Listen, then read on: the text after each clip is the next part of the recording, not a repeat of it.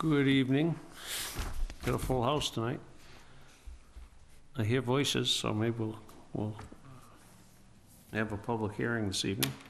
Could review the minutes of April 10th, March 28th, and April 27th. And you have some executive session minutes there that we should go into executive session to approve.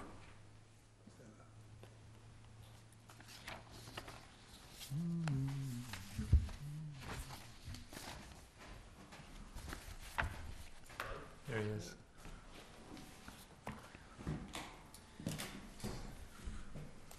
You had us worried. I'm sorry, what's that? You had us worried.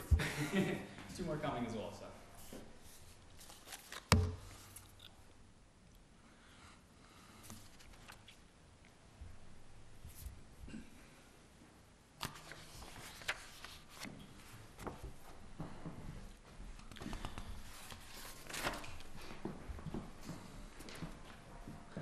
April 10th.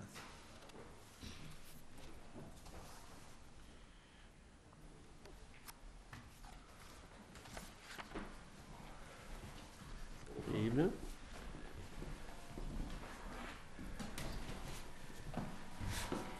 Heavy hitters tonight.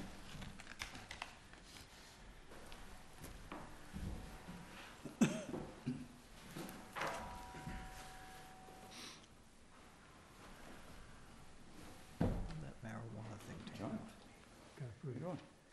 to delay it. Yeah, moratorium. Good.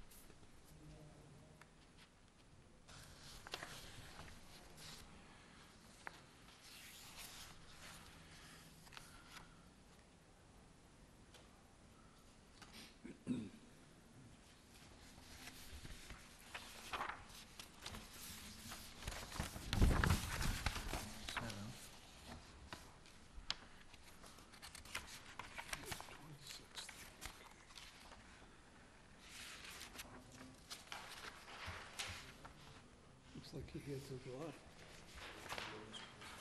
I saw it. There you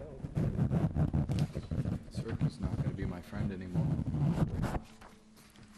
I don't see the, go. Motorcycle. What? There's a motorcycle go away. Hmm. That's what that noise was.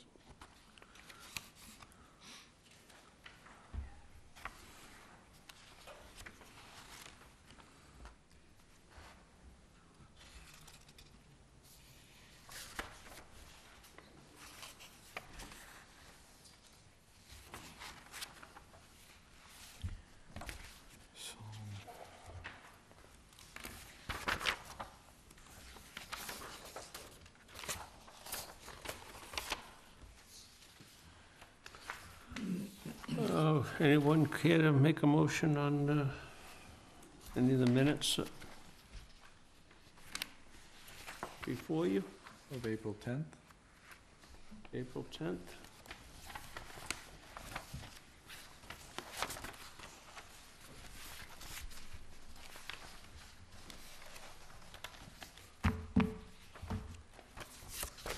I'd make a motion to accept the minutes as written. There are a couple typos, but I don't think that they're significant, need to be corrected.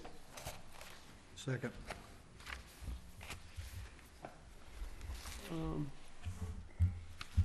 I was, any discussion? All in favor? Aye. Opposed? Abstained? Just one, I wasn't present.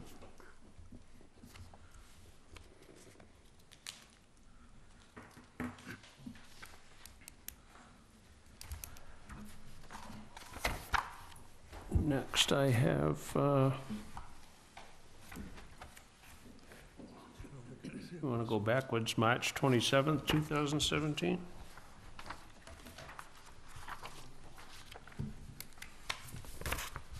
I don't have, Well, I got one, March 27th is, I don't have that, Mr. Chairman. oh, the executive, you don't have March 27th? no, I don't have that one either. These were ones that were issued previously several times. Emails. No, hard copies were handed out at the meetings as well. Was there a reason that, I have a February 23rd. March 27. do you have the October 11th, 2016? October 11th? I have that.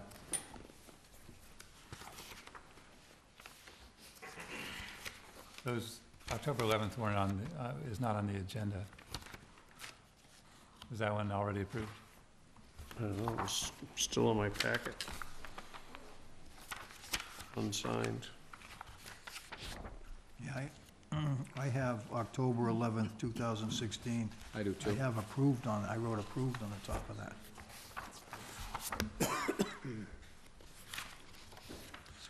Did you, by chance, put the date on?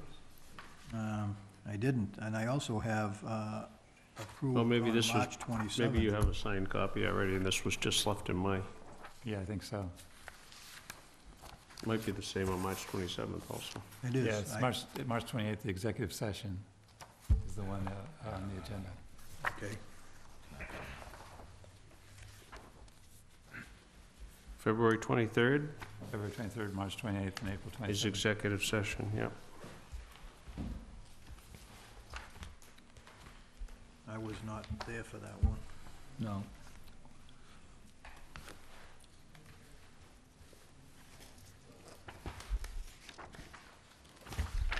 No. So I guess April 27th is, that's also executive session, so. Right.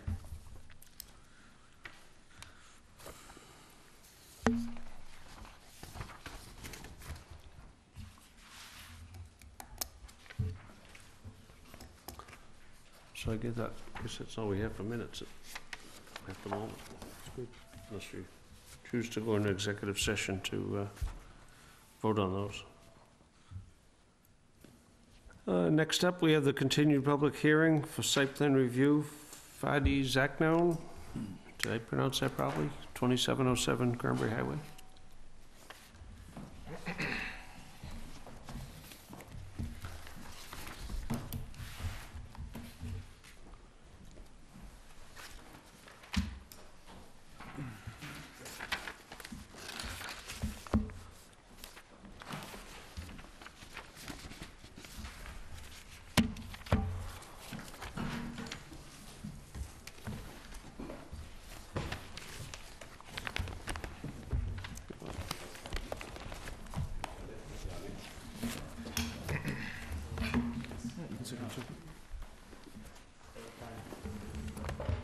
Oh, you leave it alone?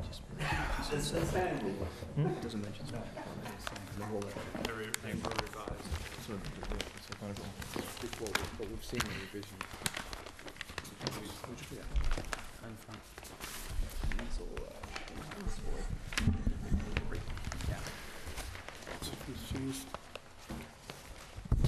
I don't think we've met since your last changes.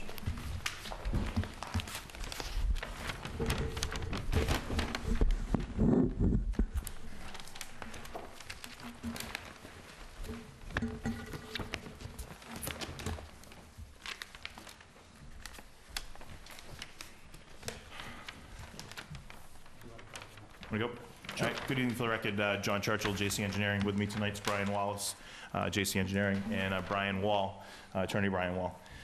This project has been before you on a few occasions. This is an amendment to a special, a site plan review actually, back from 2011.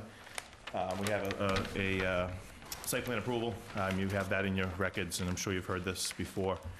So what we're proposing here is a 7,400 square foot building,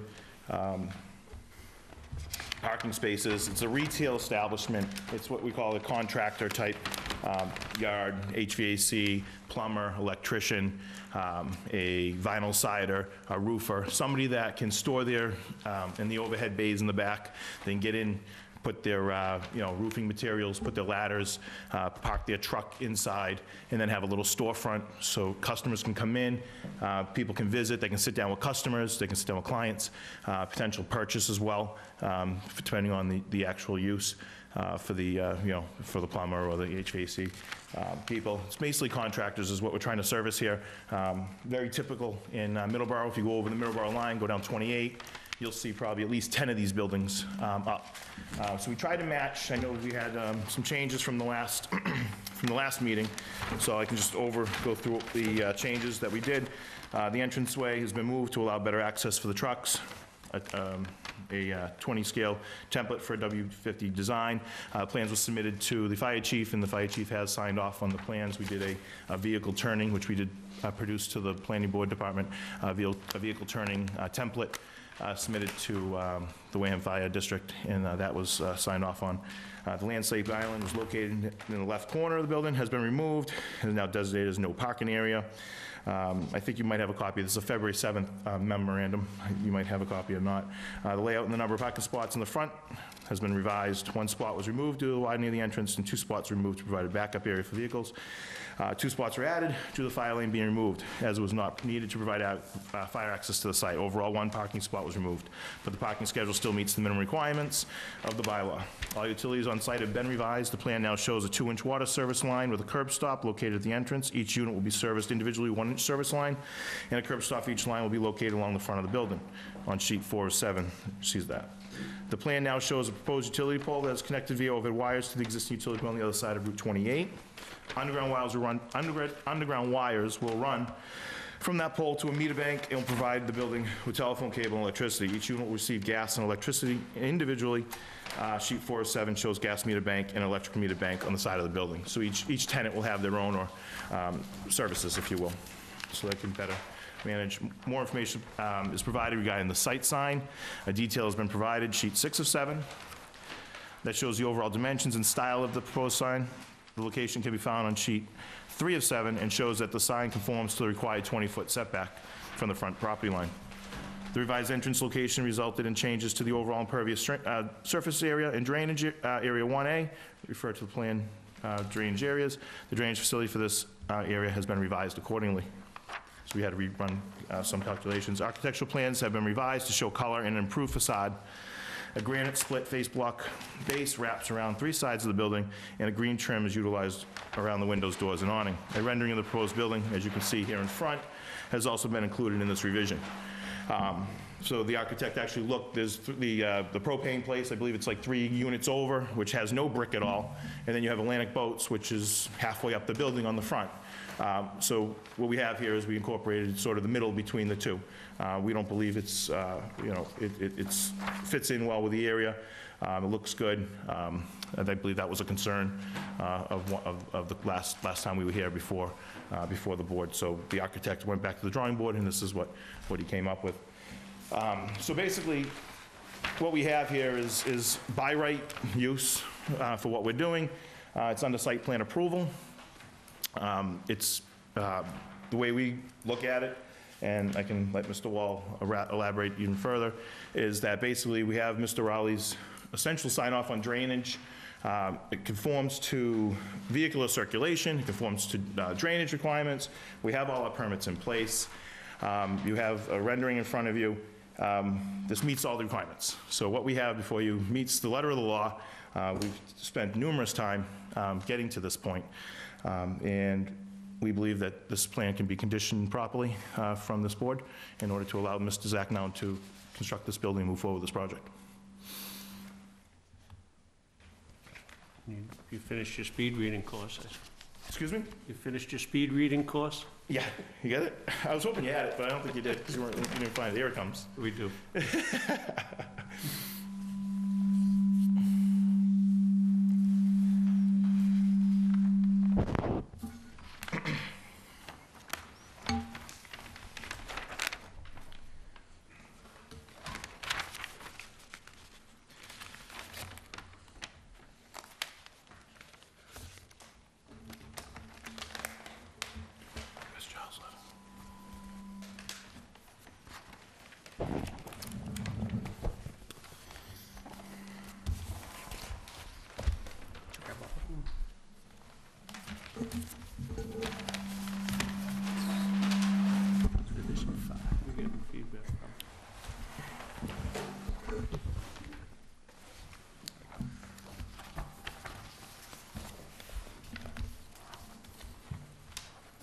Charlie, your items 5 and 6 from the January 9th letter, is that included in your recommendations in this letter? February, We put some conditions in here.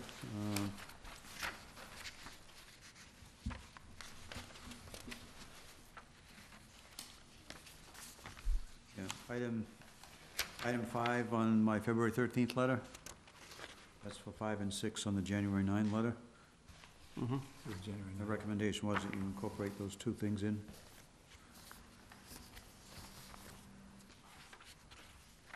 Reason being, there are going to be specific uses that will end up being for each of these units. The design flow for the septic system is going to be based on some particular number. If it goes over that because of a change in use, then it could be a difference to the septic system, is all I'm saying. We don't address the septic systems here, that is a Board of Health issue. I was simply suggesting that it be made a part of the conditions of approval so that the total flow would not exceed whatever is designed in the plan, irrespective of the use. So if these are all contractor type, tenants, should be roughly the same as what would make Should you, be. what would concern you that it would change if they leased it to someone else? No, not unless the type of use as it's listed under Title V changes the flow criteria. And you'd have to go into Title V to look at it. I'm just throwing it up as something to consider in terms of the final approval, that you've got a specific number for the flow. Okay. Based on the assumption that there will be contractor bays. If that changes in any way, or say 2 bays get combined into one, for one tenant, the flow might change. Gotcha. questions from the board? Well, if you don't mind, I'll ask a few questions. So one of the hearings previously, you were here and we went over moving the driveway over, which I see you did. John, during your explanation there, I tried to listen as fast as I could. The truck turnaround in the back, it was a concern of mine. So the concern that I raised was twofold. I said, hopefully you can slide the driveway over, which you did, which would bring your traffic straight, kind of straight back instead of a big turn. We gonna be able to turn the trailer around back there? So, you have what we brought to the fire department, showing a fire truck turning around. And, it shows it on this sheet entering, the front lot and the rear lot, and on the second sheet, it shows it exiting the rear lot and the front lot. I have 2 more copies of this. All right, so.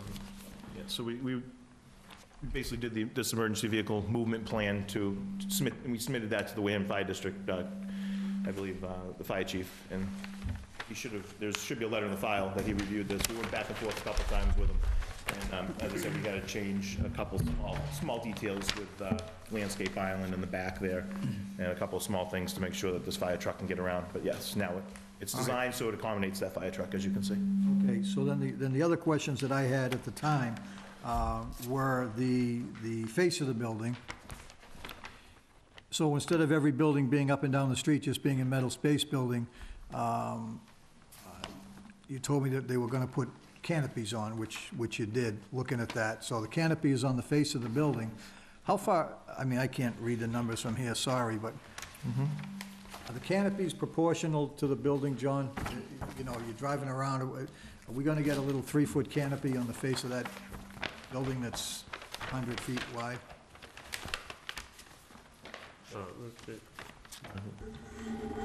The awning, we have the hunter green awning that's there, is that? Yeah. Well, looking at the face of the building from the road, Yeah. I mean, it's 100 feet wide, the building. You show a green awning there, and I see the awning sticking out at the top, you know, in between the face that you're showing there, that you're showing the side and both sides of the building.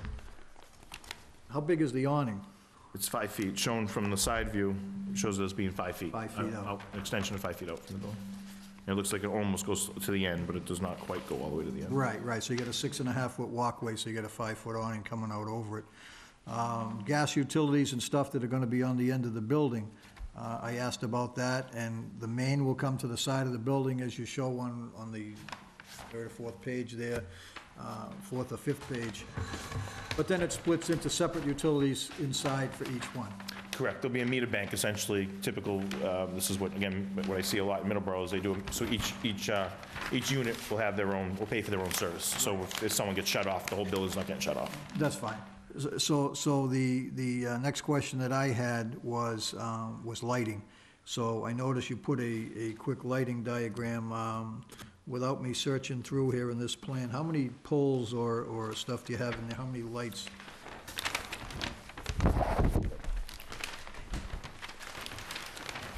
So on the lighting plan, looks like, 5 or 7? so 1, yeah, 1, 2, like 3. It's like 3 poles in the rear with 2 wall lamps, 1 side wall lamp, 2 front wall lamps, and then 1, 2 poles out front. Okay. And looking at the, your circle, your lighting is staying on your property. Yes, that's what it was designed as, at the property line, 0.1. Okay, so, and the last condition that I had asked for, that I had mentioned, 2 cents, was on the number of units that you had 5. And looking at the driveway, you moved it. The facade, you fixed it up a little bit. The landscaping, it looks like you've dressed that up front and back. But I still, my personal opinion was the 5th unit. And what is the main reason that we can't get rid of the 5th unit? Just cost? Yeah, cost. I mean, to construct a building like this, there's a lot of fill that's going to be coming in on this building. This groundwater is fairly high. So, I mean, you need to have the owner needs to be able to substantiate the cost of building the size building. And 5 units is purely fits. It's a 7,200-foot building. It's 20 by 74. It's 20 feet. Each unit's 20 feet wide by 74. It's very typical. It's what each contractor would need. So to reduce the number of units, it doesn't really make sense, if you will. We meet the parking schedule, we meet all the requirements. The building is impervious area requirements, building coverage requirements, we meet all that. So it'd sort of be arbitrary, I guess, if we cut down the number of units.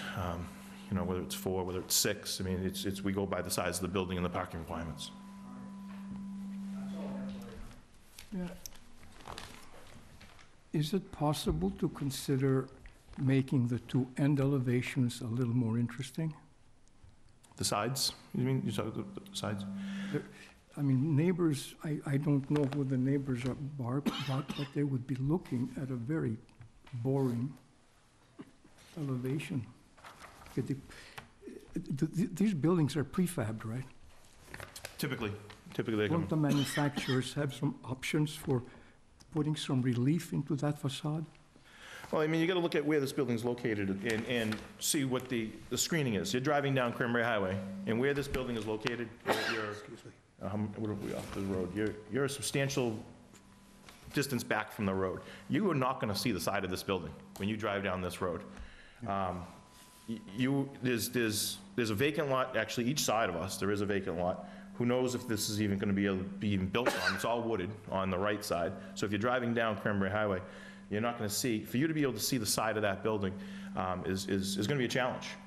It's not like the propane place where the building is tucked to one side or the other, where it's tucked to that left side. So when you're driving down, you have they're parking on the right side of that building. So you see that whole side of that building. This building is long in front. It's not meant for people to sort of coming around the sides of this building. If you look at your sight lines, in order to see the side of that building, and you draw an angle to our property line, you're past the property before you can even see this. You're almost, what are we, about 100 feet back? I mean, looking at it right now, 60 from the road, 80 feet. You know, this building's 80 feet back from the road, so it's not up on the road. It's not like you would see in a typical.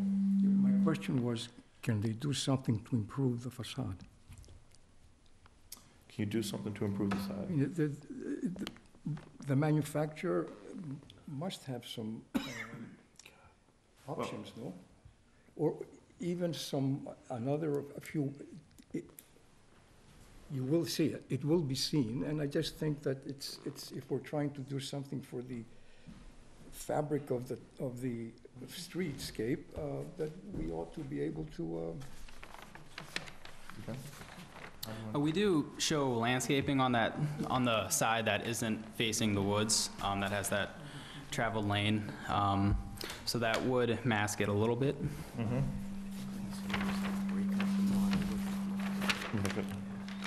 Right, and I think what Mr. Wallace basically was saying is if you look at the left side, it's shrubbery along that side. You basically have trees along that side, but we can upgrade it. I mean, tell us, I guess we can upgrade, what would you like to see, I guess? Because site plan approval is not you telling us that you don't like the look of a building. Site plan approval is conditioning a project appropriately that meets by right. This is basically like a building permit process. So I don't know what you would like to see. I'd be more than happy to accommodate what you'd like to see. I don't think you're gonna see this building as you drive to the side of this building as you're driving down the road. I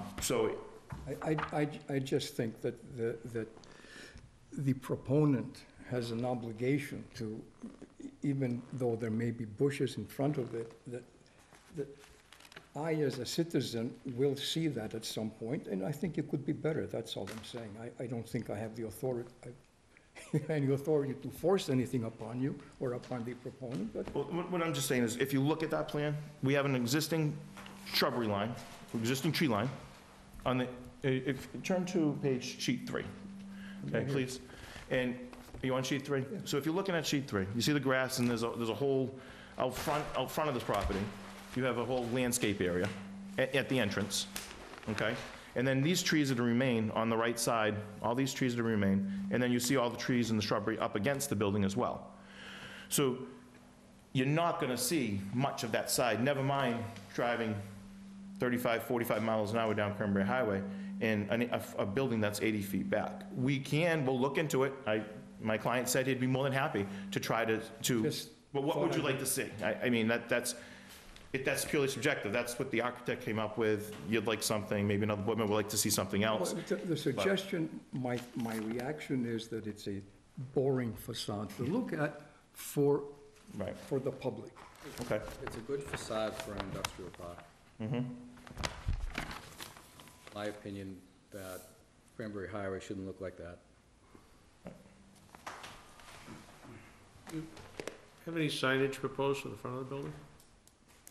I didn't see it here. I think just over the, right? So are you referring to a site sign or individual? Individual business or? I believe it's shown above the doors on the architectural plans. Is Unit A, Unit B? Lettering on the awning, anything for individual tenants? It's not proposed, just a sign over the building, probably identifying which unit and which contractor is in that unit, based on the architectural plan. I see. It just shows Unit A, Unit B, Unit C.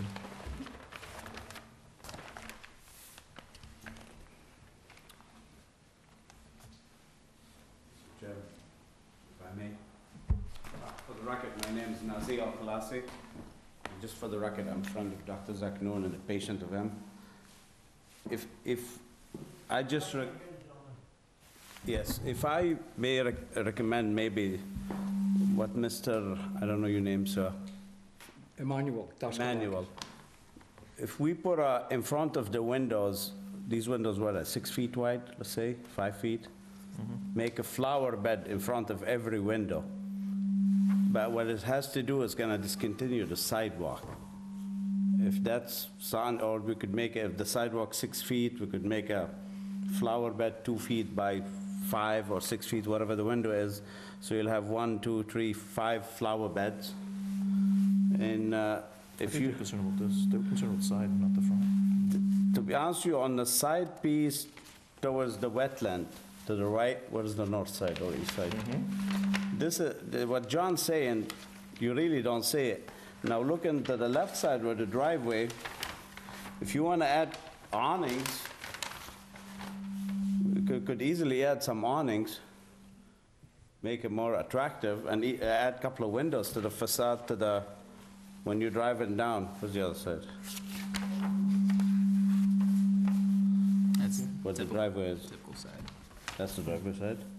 So we could wrap the awnings all the way around and add 3, 4 windows on the side. That makes you happier. It will make it a little more attractive.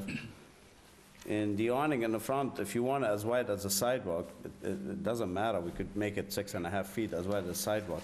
Right. I mean, 5 or 6 feet to make it, like John was saying, make the proportion nice instead of looking small awning on a big building. I mean, there's something to think about, or, I mean, Dr. Zaknoon is willing to work with you, whatever you like to see.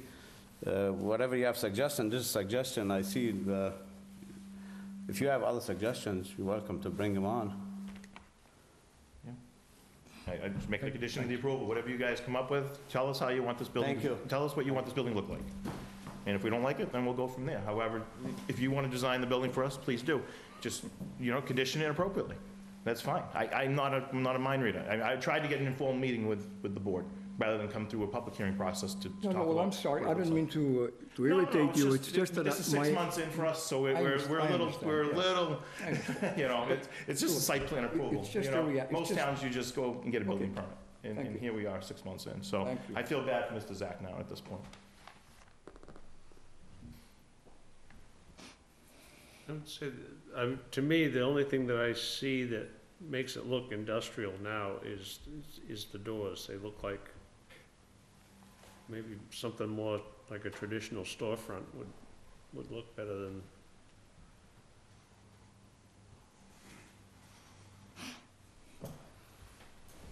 Solid glass door. Yeah, we could add more glass. Again, we'll accept the condition. I mean, You know, it's I would whatever you guys, solid glass doors, That's, awning to wrap around the building. to me, that's the only thing that strikes me that looks industrial, like it You know, belongs. I'm sorry again, if I'm still allowed to speak. You're absolutely right. I didn't notice these doors. There would definitely be full glass door like storefront. That's definitely not gonna be like that. I don't know why the architect put those, but there would be like a full glass door like any Cumberland Farm you see, or any like store you see, all Yeah. glass regular doors. And yeah, that would definitely be like that. And if you like to see the window wider in the front, we could do wider. And if you like, like I said, if they're 6 feet now, you'd like to see them 8 feet, we could do 8 feet. Well, that's kind of what, to me, that depends on what he's hoping to attract as a tenant. Is he looking to attract a retail trade and have a display, or is, No, that would be. strictly, as you all know, we all here, most of us, we're blue-collar workers. We're all either construction, painters, plumbers, or whatever we are. So, and we believe that would go, because I have few people myself who ask me about it for Dr. Zaknoon to lease from him, which is an electrician, plumber, foundation guys. So that's mostly what you're gonna have. It's not gonna be retail for sure. Where they gonna keep all the inventory, Nazi? In the back. In the back. In the warehouse area. In the warehouse. In that warehouse area, what they typically do is they build But it's shelving. not a retailer, it's not a dollar store. It's a contractor, yeah. But Yeah, I the thing mean, is, I think the question I asked before, the concern is, I still can't see how you're gonna have 5 contractors working out of one dumpster. Okay, we could put 3 dumpsters. Parking. I Where's mean, where's the employees gonna park? let's say you're an electrician contractor or get your stuff and you get out of there. You're not saying there. I got 3 guys working for me, I got 2 vans. They what? I got 3 guys working for me, I got 2 vans. Parking in the warehouse, that's why the overhead door's in the back. Right, but- You're parking in there, so for security reasons, you're parking in there. If you're an electrician, you're storing your wire and everything indoors for security. So basically, the 2 vans are in the warehouse. The office out front is where you typically maybe have the girl that's gonna be answering the phone, billing, typically, maybe the owner's in that office, that's about all you're gonna see in those typically. And then out back in the warehouse is where you'd have your 2, your 3 vans, whatever can pull in there. That's 74 feet long. So that front office is only 20 by 20. I give you a perfect example, if I may. All right, I need to sit. Sit down now. Just a perfect example, the welding shop next door. I mean, how much traffic he has, how many employees. There's one person, I go there all the time buy stuff. There's one person who runs the shop, and he's got his stuff stored. That's all. And he's got 10 rental trucks parked on the grass, in the bushes and everything else. Well, there's no rental trucks there. But you're using the welding shop as an example. I'm using, That's only one does he business. have a permit to rent trucks? I don't know. Well, that becomes an issue. He should probably go get a permit to rent trucks. And if he goes to get the permit, come see you or see the zoning board or building inspector, he should tell him where's the parking gonna put. I totally agree with you. I've seen them down the road at a gas station, they get like 30 of them, and nobody says son. I mean, they should, these things, I'm totally against it. It's a business by itself. It should have dedicated parking, the dedicated lining. They have them on the grass, on the mud, on stones, they rent them left and right. I don't see these people have licenses. So that becomes like a rent, like a rental car. It should have the proper permitting. So, but you cannot penalize Dr. Zaknoon if somebody gonna go do it, because it'll be illegal. So I guarantee you right now, if the building inspector tomorrow go put a cease and desist on the welding guy for renting trucks or the gas station down the street, he will be stopped.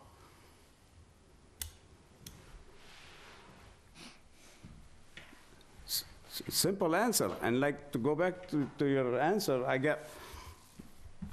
deal with a lot of subcontractors, as you all know.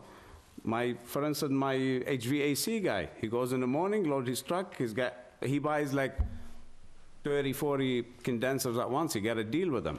Or furnaces, he stores them, he goes load up, him and his guys and his son, and he leaves, that's it. And nobody's in the office all day.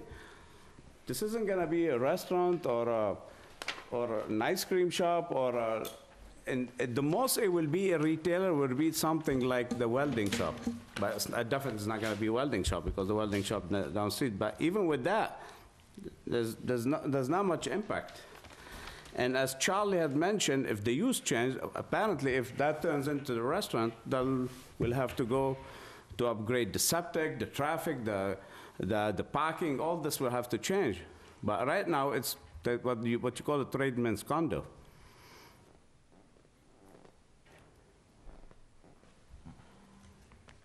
If I may, Mr. Chairman, for the record, my name is Brian Wall. I'm an attorney, and I'm representing the applicant. I think the last point is important to look at. What's before you is site plan approval, and so the proposed use is allowed as a matter of right. There's no relief needed under zoning. And the engineer has testified that the site plan meets all zoning requirements as to area, front, rear yard, side setbacks, height, etc. So it's a matter that could be approved by a building permit. So what the planning board's role here is to condition the project so that it has a safe site plan insofar as the public is concerned, like deliveries, parking, ingress, egress. The dumpsters are an appropriate matter. And the applicant's very happy to work with the board as far as conditions are concerned, but I would respectfully say this in a very respectful way, that I think that the site plan approval process is to impose conditions. And Mr. Nazi made a good point too, that if any use comes into one of the units that requires further zoning relief, then they'll have to come before either you or the Zoning Board of Appeals for that. I actually had a case down on the Cape relatively recently where there was a property like this, and the person wanted to have a small used car business, and that required zoning relief. It required amendments to the site plan. So if there's anything that's going to trigger further review, it will have to come back before you.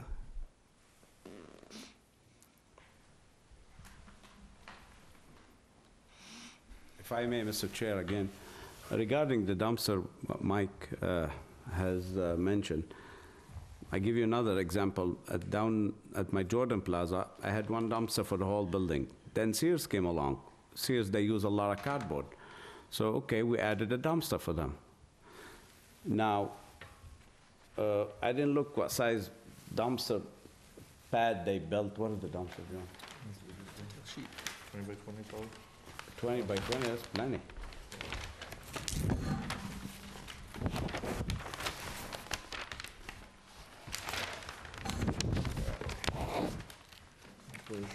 Oh, no, 12 by 12. All right, so we have a 12 by 12 dumpster enclosure. We could do 12 by 20.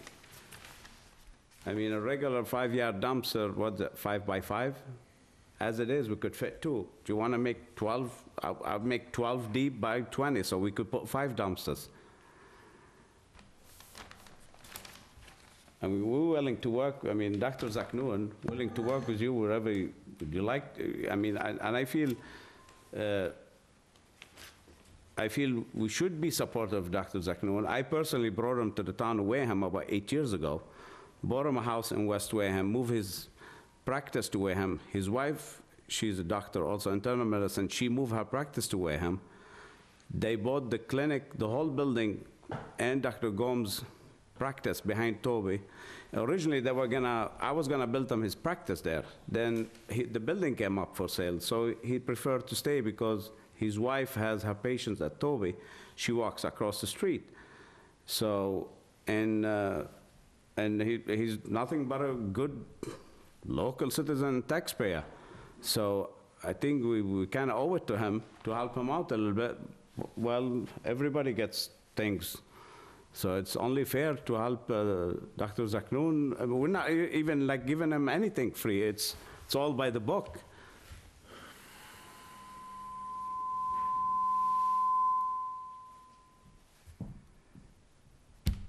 Thank you.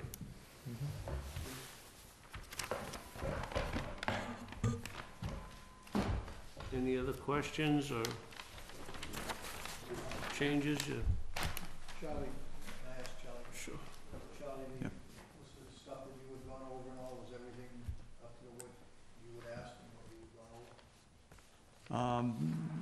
Yeah, in my letter of February 13th, I had suggested some recommendations for conditions of approval. I do have a couple of questions, though, based on the testimony that we've heard tonight, if I could ask.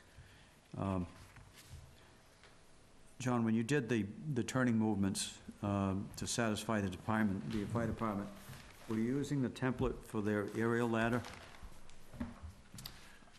For that, I went to the fire department in advance and talked to them about the movement plan, and we used dimensions that they had used for a project previously. I think it was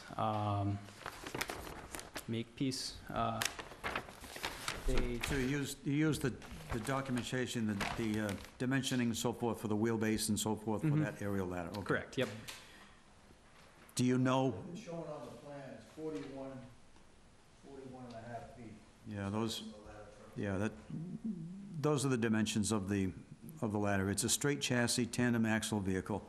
My question has to do with whether or not the turning template that you use for that would be consistent for a WB50, which is a semi-trailer. I think one of the discussions that we had at a previous hearing was whether or not, and the reason that the location of the driveway got changed was because a semi-trailer template did not fit. So I'm wondering whether or not showing this template is sufficient, or whether or not maybe you should check the WB50 template to see if it's the same. I think it will work in the front, but I don't know about the back. I know they're different. You did run a few different scenarios. I do believe, yeah. And Oh, have you got a plan that shows that, so I the do board can not see it? unfortunately have a plan that shows that. Okay. The only other thing I had, and I might have mentioned this real early on, your plan does not scale, John. I don't know why. As a matter of fact, it's a 20 scale plan, so it's big enough that it should be fairly accurate. But I'm looking at the southeast sideline. One dimension is 113.46, the best I can get is 110. Westerly sideline is 300.81 feet, I'm getting 294. So there's something a little bit fluky with the models. scaling of the plan. My concern is that if the plan is not to scale, and a contractor attempts to use this plan to scale dimensions off, he's not gonna be right. I wanna be sure that that gets corrected. Yeah, we can definitely make that a condition. I bet you it's just the model space viewport probably had a glitch in it. Whatever it is, it should be corrected so that, it's gonna make the whole thing a little bit bigger, but at least it'll scale properly, so there's no question about that. We'll submit, we'll make that a condition of approval. We'll definitely submit a two-scale plan. And then I'm not sure whether the board has made any decision or define what it is that they might like to see for facade changes and so forth. Whether or not it becomes a landscaping feature or whether it becomes something unique to the building side. Just jotting notes as you talk, so I don't know where that was left.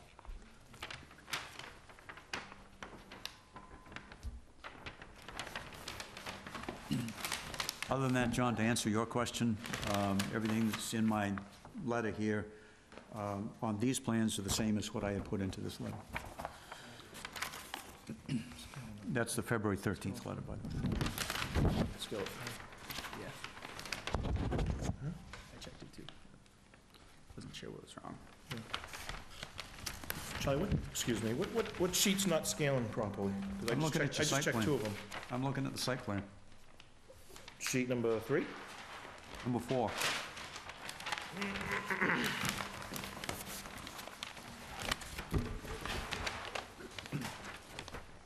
You just put a scale on that, on the dimension on the back of the lot. You got 150 plus 2182. Just put a scale on the 150-foot dimension, and it's like 145. I got 172. It may be an issue of the copies. I wouldn't think so. I wouldn't think so either. No. Charlie, are you looking at 2.6 of 17? Excuse me. Yeah. How's your scale? I don't think my scale is fixed. This dimension from here to here says 150. That's 145 or 6. Yeah, that's not right. Oh, we got the wrong building. That's strange. Yeah, mine scale's perfectly fine. I don't know. Check out what's going on, John. It was a test, it was a test job. Yeah. Just- Yeah, it doesn't scale right. So those are copies.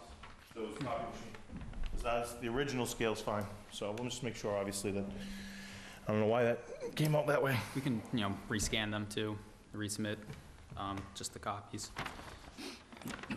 Now, you make reference to a 35-foot buffer for a Board of Appeals in the back.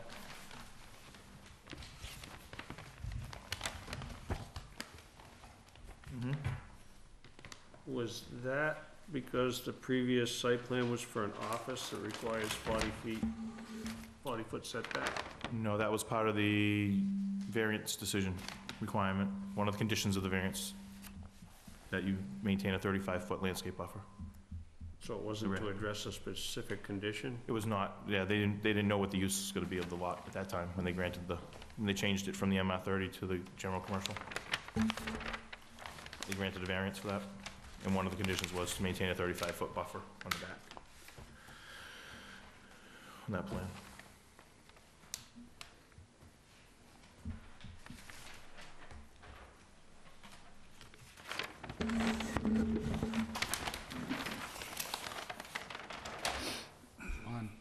I've been fairly quiet tonight because I have not been a supporter of this project. I'm still not, so I just wanted to clarify the reasons, because I've heard the attorney speak, and I don't disagree, but I have serious safety concerns where you don't know the uses yet, you don't know the vehicles in the back. The type of tenancy typically will have trailer deliveries. When Doctor originally applied, he applied for a 5,400 square foot building, his medical building. I thought that was adequate size and good size for the property. It allowed safety, parking, getting on and off the highway, you know, the main road. I think 7,400 square feet is too big, my opinion. And I know you've said you've met all of the zoning and I understand that, but my concern is really the safety of the people on that road. You got a tractor trailer trying to get in there, doesn't know the property, gets halfway in, halfway out. The roadway's partially blocked. I just don't think it's a safe environment, and for that reason, I'm not in support of the project. I think you've done a nicer job with the building. I think you've answered many of our questions, and I think you've, you know, done a good job there. But I have safety concerns, and of course, from the start, you have residential properties across the street. You know, the use has to be somewhat acceptable based on hours, types of, you know, noise that will come from the property. You know, like you said, it's gonna be a contractor's facility. Does that mean that there's gonna be trucks coming and going at 6 a.m.?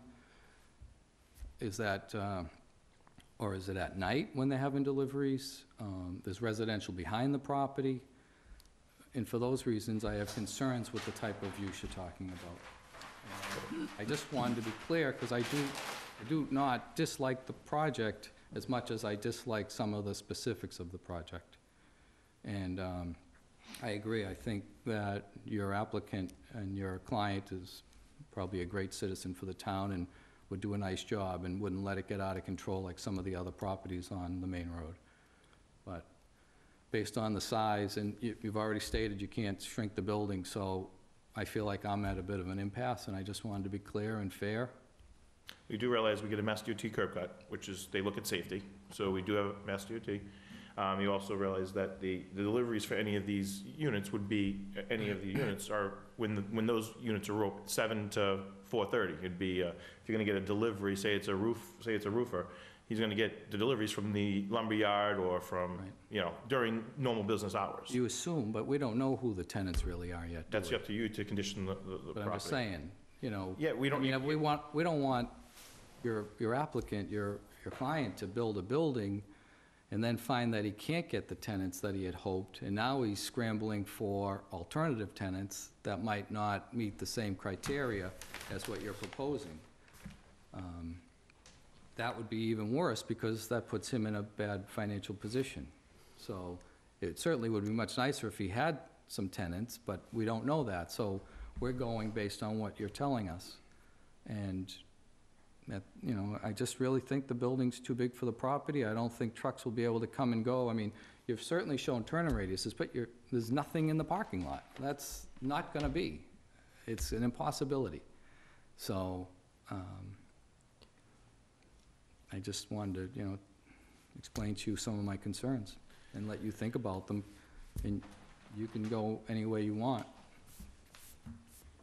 May I respond to one of the things you said? Yeah. So it seemed to me that your comments were in two different categories. One had to do with safety, traffic safety, which is definitely germane to site plan approval process. The other one seemed to talk about the neighbors, and if I interpreted or understood your comments, you have concerns about the impact that this site might have on the nearby neighborhood. Well, yes, appearance and impact of the businesses, absolutely. Right. Because they are more in line with what an industrial park would offer, as opposed to retail operations with trucks and things of that nature, so. Understood. My simple comment would be that when the zoning board granted the variance, they definitely changed the character of this particular area. My understanding was it was residential before, Yes. and then the board gave this variance that allows general commercial uses. And they did try to condition that. That's where that 35-foot landscape buffer comes from. Yes. And it also says no neon flashing signs. Yes. Whatever that's worth. But in any event, I'm not trying to argue with you. I just wanted to point out that this variance runs with the land. Right. And the project is as of right, so it's something that's allowed under the zoning. But I think it's unsafe, Okay. based on its configuration. And that's not my category, so I'll let John address I that. can't tell you it's mine either. I'm Yeah. just telling you that I think it's a unsafe project. And I haven't seen anything change to make me change my mind. And to me, that's a concern. I understand. If you pushed your landscaping into that 35-foot buffer, If they shrunk the building, they would have adequate space for trucks to enter and exit safely. I just want to be clear, 7,400 feet doesn't work.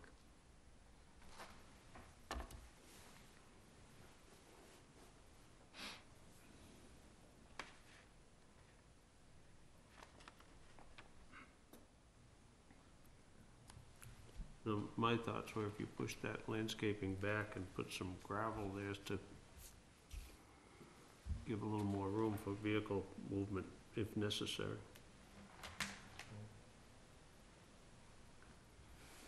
I see you've maxed out on your coverage.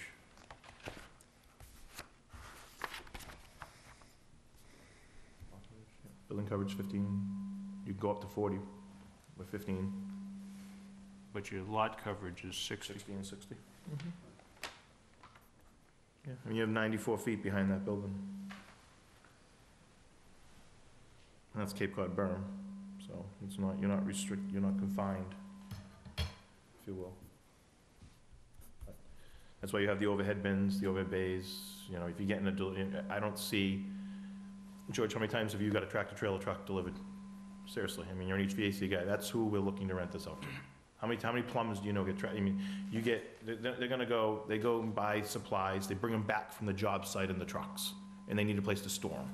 You need to store them inside for safety, safety and security, so people aren't stealing your stuff. You know, you get wire from, electrician gets wire from the job sites. Now he has a place to go put his wiring, his, you know, his category, you know, categorize all the stuff inside on shelving, and also park his van inside, so people aren't breaking into it, and he's not running it out of his house anymore. He's running it out of this location here. It's a great use. It's non-toxic for the area. It's basically, it's a great use for the area. You're getting commercial. I don't see tractor-trailer trucks really coming in and out of here. It doesn't have to be a tractor-trailer truck. A large box truck is gonna have problems getting in and out of there.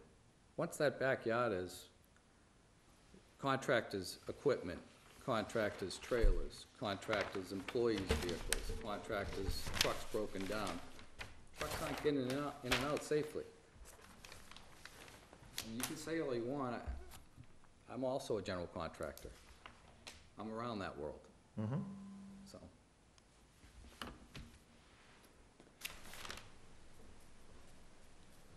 If the building was smaller and there was more room for trucks to maneuver, get in and out,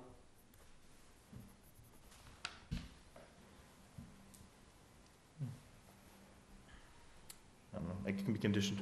It can be conditioned, that's all I'm saying. If you have what employees' trucks, I mean, we can go back and forth, but you're speculating on the fact that you're gonna have people parking when you can just make a simple condition that, you know, no more than, you know, they're gonna be parking in the front. What do you need 15, 16 spaces from the front? That's where the employees are gonna park, in the front.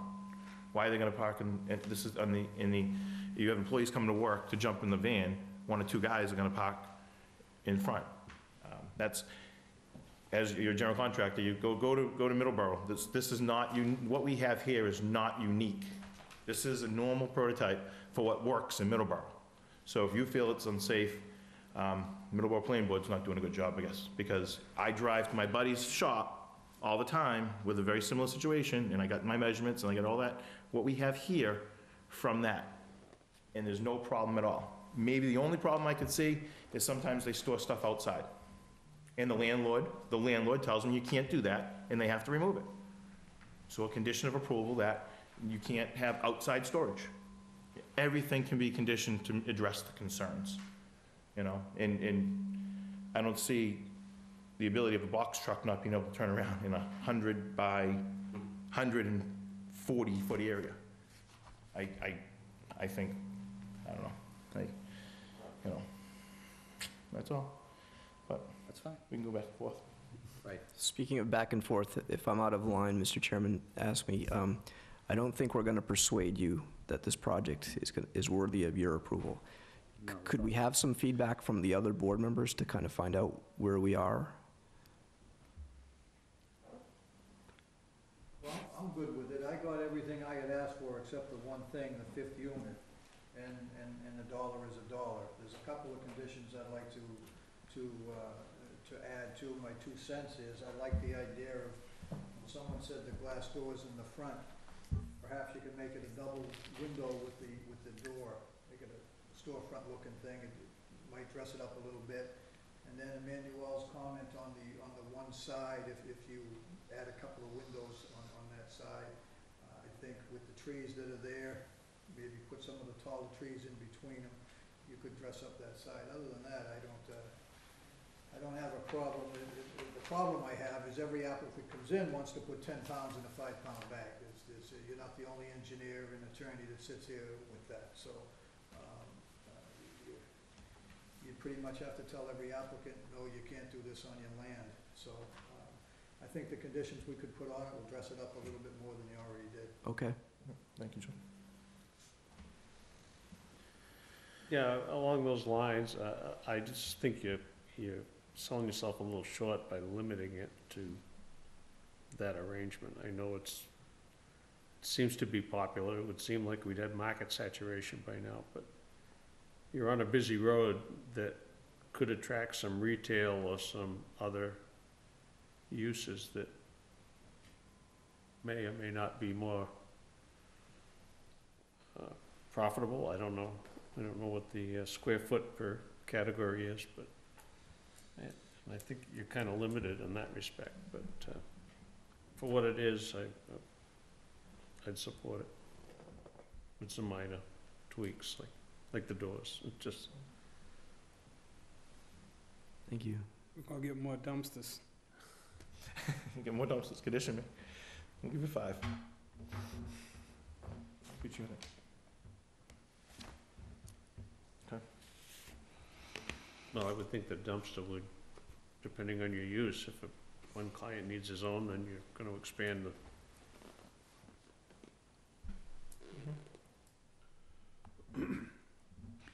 What are your comments? The facade or?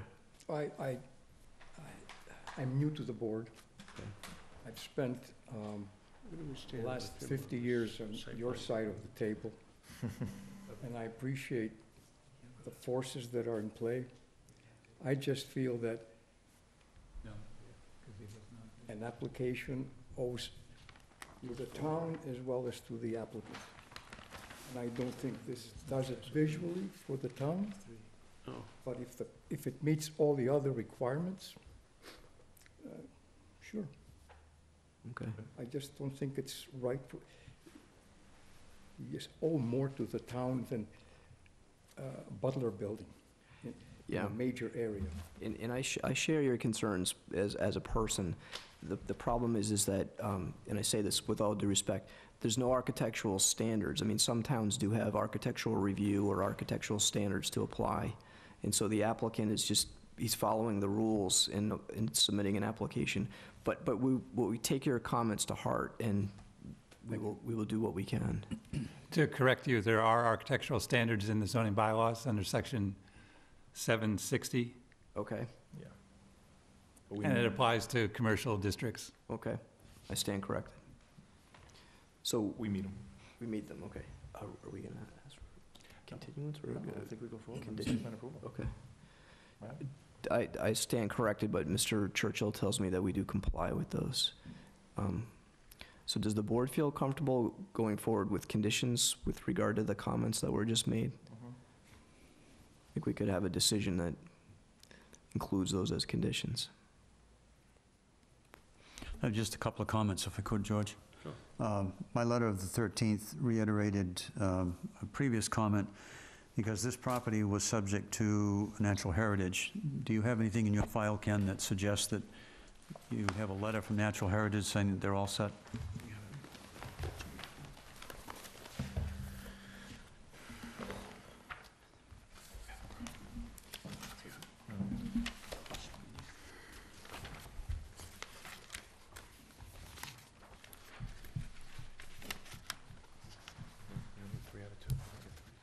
Did you seek a determination from? I have a letter from Fisheries and Wildlife Yeah, that should be it then. That's probably. dated November 11th, 2016. that's Fisheries and Wildlife, is that natural heritage? It's not natural heritage. But they also received the Massachusetts Endangered Species Act review checklist and supporting documentation for review pursuant to the Mass Endangered Species Act regulations. You have anything, John, in your file Yeah, for yeah, natural heritage? I have a folder on natural heritage somewhere Okay. around here. Maybe while he's looking for that, my first comment in the letter was that a curb cut permit is still required by Mass DOT, so any condition that you might impose on this should be subject to that, that they need to receive approval from DOT for the curb cut location and the dimensions that they've shown. I think they're probably compliant based on the width of the entrance and the curb radii that are there, but it's still subject to the receipt of that permit. The letter, it was to the Conservation Commission of Wareham. There you go. And it said that it will not adversely affect the actual resource area habitat of state-protected rare wildlife species. Okay, well, that's, It only pertains to the matter of rare wildlife habitat. It does not that's pertain to the because they were probably in some respects within 100 feet of the wetlands on the adjacent property, but that's different than natural heritage. And they also identified the Massachusetts Endangered Species Act and said it will not result in a prohibited take of a state-listed rare species. Okay, that's the language I was looking for, if that's in that letter, and sounds like you're covered. Yeah, thank you. Yep, that's the natural heritage letter, basically. And Done that before, have you? we've done it a couple times. You have to do it, and when you file with conservation, you have to go to natural heritage if you're within natural heritage, so we wouldn't have got our conservation approval if we didn't get that letter. Were there test pits done here, John? Determine the groundwater? Yeah, Yes. look on sheet 4, George, of the plans. My only concern there was the time when they were done. They were done in July and August, one of them 13 years ago, another one 6 years ago.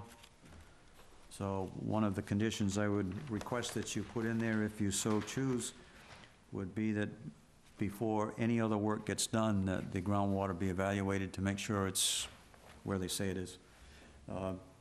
From my own personal experience, across the street, groundwater is extremely high.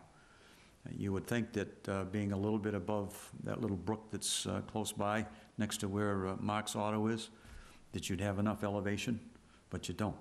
It's kind of a unique area, so they have it shown, they have modeling shown, which is a pretty good indicator, but you never know. And based on the time of the year when it was done, August and July, which is a dry period of the year, I just want to be sure that we were looking at high groundwater, making sure that the drainage system has that 2-foot separation that it's supposed to.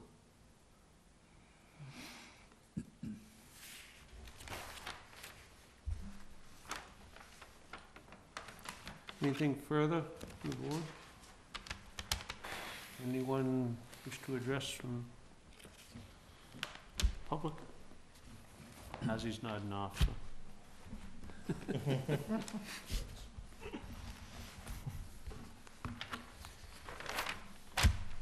It's the board's pleasure.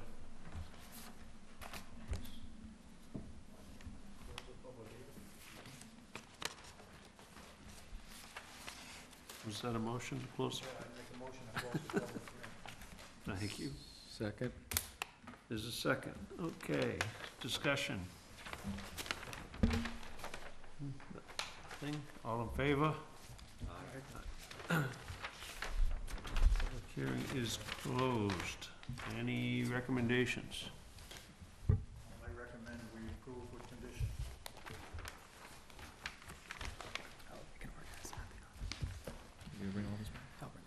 Is there a second?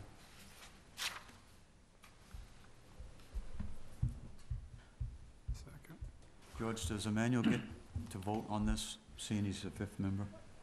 He was not present for all the, I don't know how many public hearings that he, No, this is my first. Okay.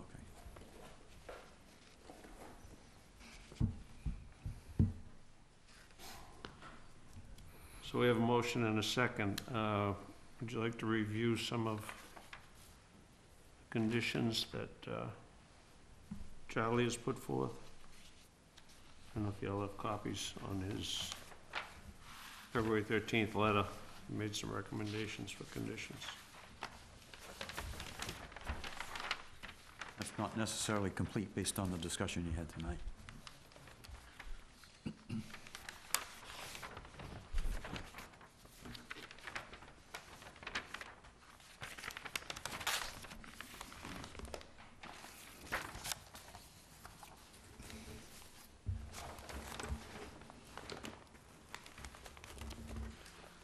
So Charlie, one of your conditions that you had mentioned was the test pits, that they should be done probably in a wet season, kind of like now, right?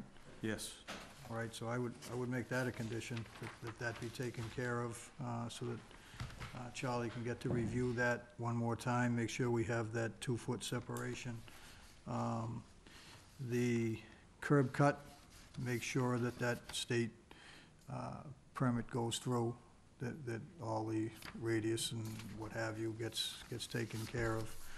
I think the front of the building, the condition that I wanted to see is a glass door, maybe join them with the windows, but if it doesn't join, I can live with that as well.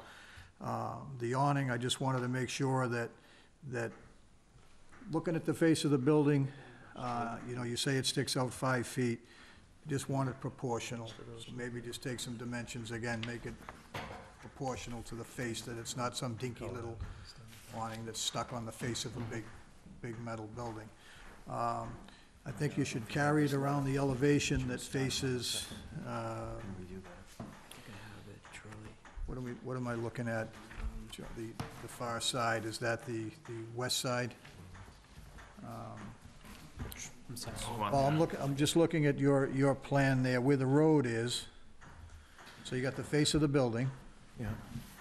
Yep, now the elevation to where your finger is, follow that straight, right down there, that elevation there, that's the west side, Northwest. northwest. That we add a few windows down that side, and it probably wouldn't hurt to run the awning right around that side. Just in case someone looks down there, it's dressed on that side. And the few windows that you add on that side, you can make some of the 5-foot or 6-foot plantings in between them, John, work out that it's gonna dress up the face of that building as they grow. Well, wrapping the awning around isn't gonna do much for your plantings underneath them. No, but trying to take a facade that size and do something with it, a few windows, probably isn't probably going to take the nakedness away from the building. So I'm just thinking the awning is still up quite a bit. What's that awning? Looks like it's at 10 or 12 feet versus a 5 or 6 foot tree, shrub.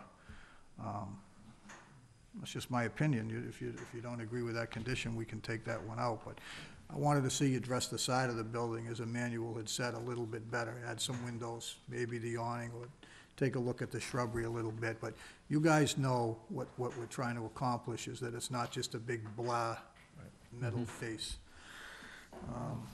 So I got 2 of your conditions, Charlie, 2 of my own. Hey, Bob.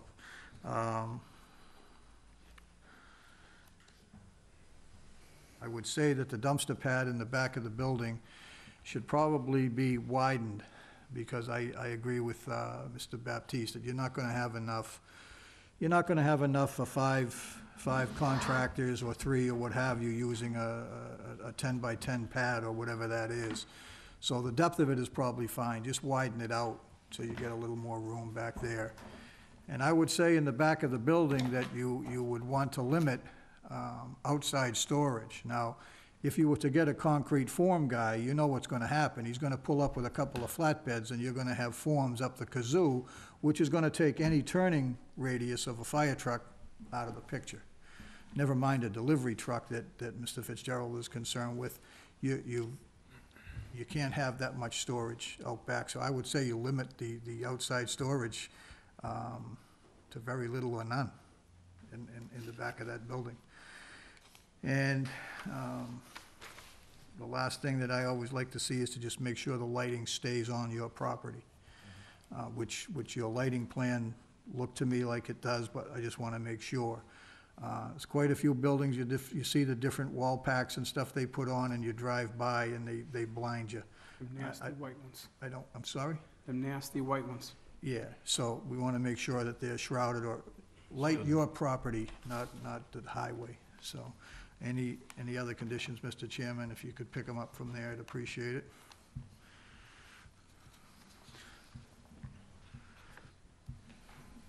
Mr. Chairman, could I just go back to a couple of things that John mentioned? In terms of the outside storage, John, what's your thought concerning outside storage being restricted in terms of the time that it stays there? In other words, you might have a temporary drop-off that, say, within 12 hours or 24 hours, that it must be inside. I'm just saying that without some specifics, it's either no storage outside, or you've got to define a storage area or something like that to where they won't exceed that. I just don't know how you define it by saying it just a little to none, that's all. Yeah, I was trying to get out of that, but the problem I have is being a contractor, and I get materials, and we get stuff that shows up at 2 o'clock in the afternoon, and sometimes it's not gonna make it into the building until the next day. My problem is what happens is, next thing you have a Connex box out there, or you have a flatbed that we leave all the forms on, and we just pull up and we leave 2 or 3 flatbeds. Whether they're 20-foot flatbeds or 24-foot flatbeds, I'm just against it. I know what you're trying to accomplish there. You're trying to have a nice little 1 or 2 man band operation, keep it inside, that's fine. But what happens is when you get a plumber that has 3 or 4 vans, it starts to become a pretty active parking lot. So I guess, Charlie, to answer your question is, I would limit the I would limit the outside storage, no. You know, you don't unload your stuff into your 70-foot space and be done with it. So I just think that 90-foot space in the back will disappear real quick with 4 or 5 different contractors. He might be a great one, he might be a great one, and he's terrible. I'm just And that's what thinking you get ahead a little stuck bit with. to what the zoning enforcement officer is going to have to deal with in terms of the language of your permit, that's all. Okay, maybe Ken, could you, What about hours of operation? we can condition that also, but Ken, maybe you can, or Charlie wanted to come up with some verbiage for that. Do you understand, as the applicant, not to, I know we shouldn't be discussed, but we can't have outside storage back there. It's gonna defeat the purpose of what we're trying to do, so. So put on restrictions on the outside storage Yeah. in terms of time and area. Well, what do you think, Charlie, like the next day? So if there's a delivery the next day, it's gotta be brought in? Well, if you're inclined to limit it to a certain amount of time, yeah, something dropped off today, it's inside within 24 hours. That's one way of doing it. The other way is simply say no storage outside. I can live with that. 24-hour period, it must be inside. Review 15, 14. How are you gonna enforce that? Well, the building inspector is gonna have to start reading all these conditions, and he's gonna have to do it. Every 24 hours to make sure they've been. Realistically, the only ones that are gonna force this are the other tenants. Well, that's the thing, is you know. It creates a it's- problem for the other tenants, and they're gonna speak up. Well, that would be exactly it. So you're getting a little electrician with 1 or 2 vans that come in to get his pipe and his reels of wire and take off, and he's gotta juggle around 3 concrete flatbeds. He's gonna complain real quick. Burn the So- forms. Well, you know what I mean, is one contractor loads the back parking lot, the other guys are gonna start complaining, so. Well, But to answer your I question, mean, why to we me, I put would think they conditions on would any complain to the application at all landlord. if someone's not gonna Well, check no, it? the 24 hours, how do you Well, do, you- you go out every 24 hours to make sure something's been moved? No, but, you know, they're all professionals here with businesses to run. You know what I mean? You gotta trust them somewhere along the line. Unlike the mulch people that put their stuff in swales and everything else, and everyone drives by and watches it, no one says anything, so someone's gonna have to say something. The reason for putting something like that in would be, if there is a complaint, the zoning enforcement officer has something to point to. He may not be a guardian 24 hours a day, 7 days a week, but if he gets a complaint, then he's got something to back up what his decision has to be about the removal of it. Right, That's all. okay. Well, that's all I had for right now, if you want to add to it. We'd add standard conditions. Well, all other boards and commissions, standard conditions Lighting have on to the be back of the adhered to. building. This is all back stuff. The yellow ones, right, John? The yellow ones. I'm sure you can word those a little better than.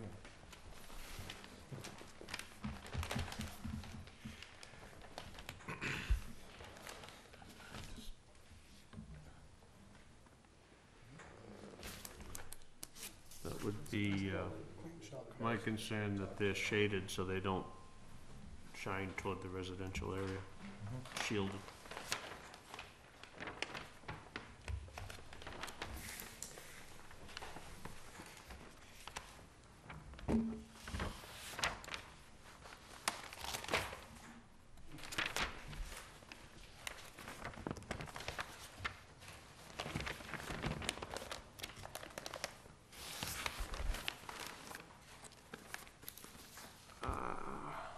Have anything, Mike? John covered it, the lights in the dumpster. You know, as long as they don't have them bright light white when they come, Delivery hours or anything like that, any concerns? Hours of operation, we always talk about that. So I would say, Mr. Chairman, that hours of operation and major deliveries to these guys should be taken care of. What are the general hours down there, like 7 to 5 or 7 to 4? Yeah, I mean, you're gonna have employees probably show up at least 6:30, 6 sometimes, to go to the job site. You're not gonna get deliveries before 7:30 for many contractors. So between 7 to 5, I don't know. For deliveries? Yeah. Hours of operation. Saturday, Sunday? Yeah, I wouldn't go for that. Saturdays, you're gonna see people working Saturdays, but Sundays. Absolutely.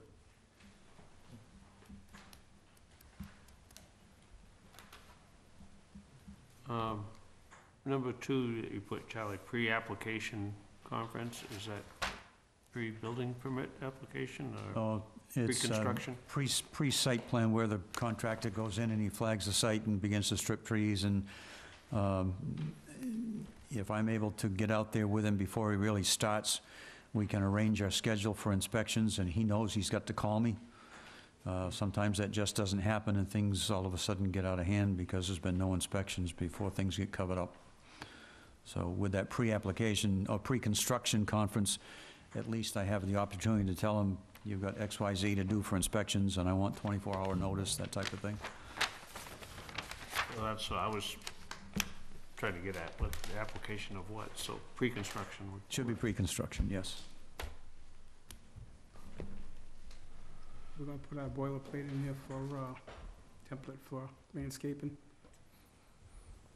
Yeah, with our regular conditions, What- Do you want to, you can also put on a performance guarantee as well for the landscaping. I think that's in our No Charlie Brown Standard. Christmas trees in That's in your standard, your standard conditions. condition, 2-year. That's the inspections.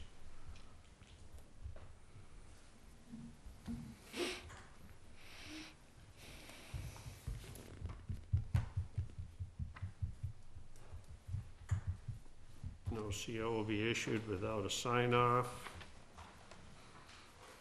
or surety in place. And then our standard conditions, like no work on Sundays and holidays.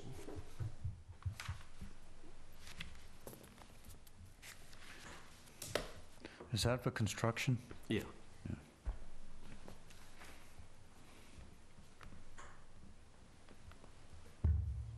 Used to go see the circus. I don't know, These video cameras. Did you come up with a workable That's why the window. language for outside storage? Outside storage is restricted for period of 24 hours. Allowance for outside storage for up to 24 hours before placement inside or use. You know, when contractors, John talked about it, HVAC especially, they take an old unit off, they bring it back to their site because they save it for the scrap. How do you enforce that? I mean, the guy's trying to make a living, he's gonna be bringing back unit. I don't know how you enforce all that stuff. That was part of my concern about safety. I mean, it's somewhat unreasonable, because an HVAC guy usually does accumulate his stuff so he can make one run and make his money, right? I mean, he's not gonna run to the scrap guy every day. So now you guys, how do you fix that dilemma? He's gonna have to store it inside. You ever see that stuff? Oh. You ever you don't even wanna touch that stuff, never mind put it in your building. It grows mold Say, and all pushing the kinds of. landscape back and having some gravel in the back that's of the part of- yard wouldn't be a bad idea. That was part of my concern, John. I like the project mostly, but I think contractor use is gonna be difficult for that property. I would have rather seen you put retail in there or something different, you know, but I know contractors. I mean, I own some contractors' condos. It's great until the guy next door moves in and he's got 4 trailers and 3 trucks, and they sit there all night because he won't let his employees take them home anymore. 'Cause somebody killed somebody or whatever they, you know, that was my concern.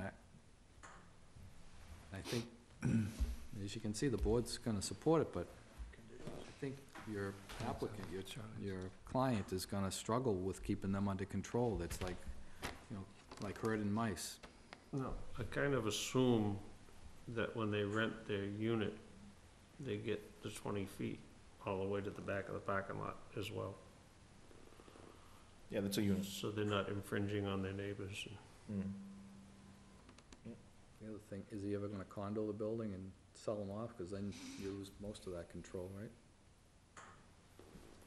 Yeah, but it's, whatever we do, we have to follow those conditions. Whatever conditions you guys put, are the conditions that are gonna be on record, so. I just don't like the conditions being too strict that you can't really enforce them, and that's where I think you're gonna have some troubles with.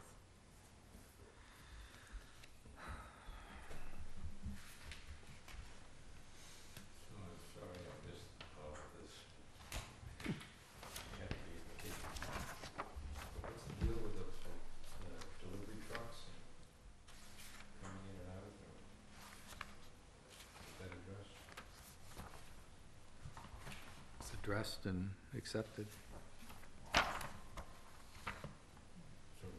Public hearing's closed. They're moving to put together specifics for the applicant.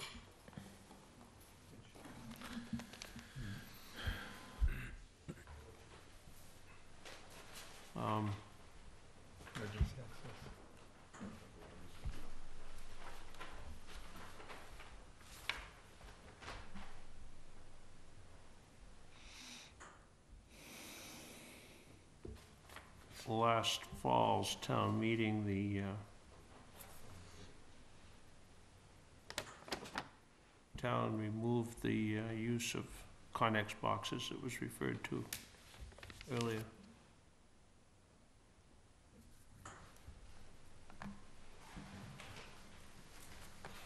We're gonna get special permits for those now, most of the towns I'm working in, the cities. Only temporary, and they're always temporary now. Even on the construction sites, they want a permit for them, so they don't leave them. That's the same here now.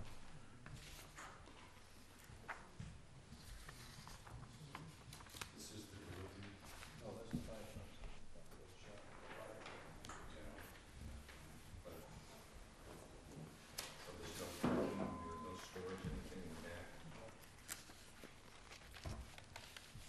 Conditional,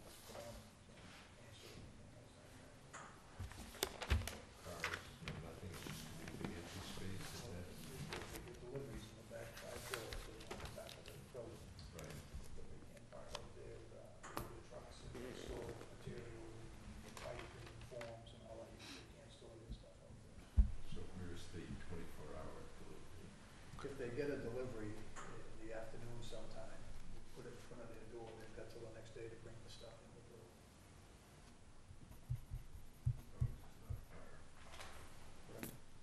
Is there, And the tractor trailers can get in.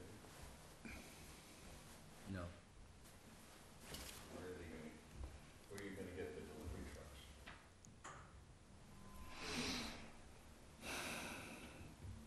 Tell him, John. It's too late. Public hearing's closed.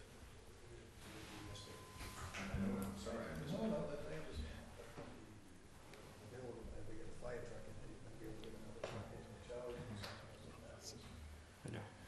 41-foot vehicle, not the 50 or whatever the next scale up that they use, that they're gonna take a look at. And that's why I said no storage out there, because if a truck does come out there and has to try and, they're gonna get killed. is it reasonable to identify temporary storage areas that would be out of the way of turning radiuses? Probably right in front of their garage door.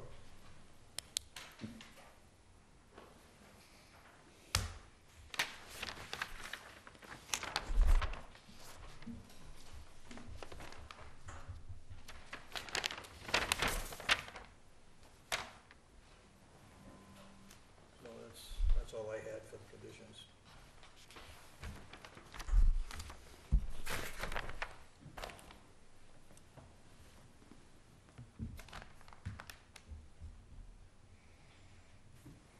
So are you saying that they can't park their shop vans out back? They have to go in the building? Well, the applicant had said that if they have like a van or something like that, they wanna store it inside, so there'd be no vandalism or anything like that to it. I heard him, but I'm asking you. Well, yeah, Is that what you're saying? I agree with him. I think you start parking trucks and you start putting materials back there. The question of safety and emergency vehicles being able to get in there and turn around, you're throwing your whole project right out the window. I understand, but You do what he says he was gonna do and put his stuff inside, or he doesn't. It's one or the other. I'd like to give them the, all the storage room in the world. They don't have it. They don't have it. And in a 74-foot bay, I mean, that's like a trailer truck really that they're gonna get. I don't think that they're gonna be getting these big, huge trailer truck of deliveries up. Even if a guy gets 30 condensers delivered to him, it's one truck, boom, and his warehouse is full. It's not happening every day. So, I mean, I've seen electricians get a flatbed of pipe. That place gonna be full in no time if he's trying to stock up all his material into that building. no, I'm I asking think about, it's gang boxes are and you stuff s- they're gonna bring. but are from you the saying job. at night, the tenants can't leave their commercial vehicles in the back parking lot? I that suppose what you're they can. saying? I suppose that they can. That, John said it, but John's we're representing the applicant. I think we're being overly They're doing a good restrictive job. But I mean, but he said it, but that's not realistic. Well, I can't speak for him. He said what he said. I'm just kinda following along with it. I don't have a problem if they park their van there overnight, but the next day, the stuff's gotta be out of there. It can't be filled with trucks and stuff like that. It goes against what they just presented.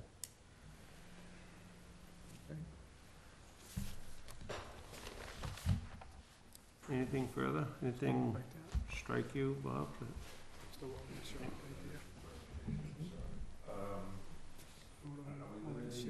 Solar trucks all packed, all dirt. All they're gonna do is just push it back here. That's all.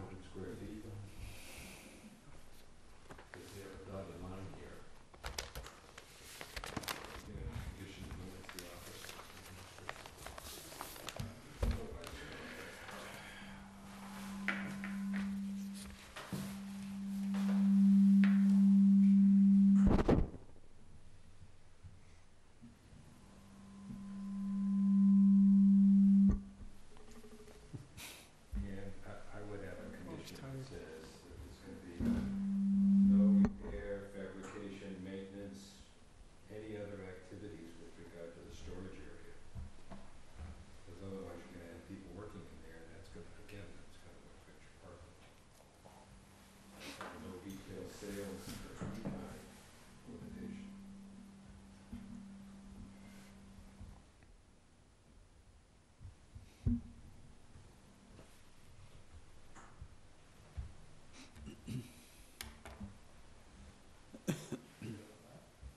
Well, I would, as far as that goes, if you had a carpet guy there or something, then wanted a small showroom to show carpet samples, I mean, it's not, I don't picture that as being a high volume thing, but it would be something that would fit into a venue like this. You know, you'd have your materials in the back and your small showroom out front.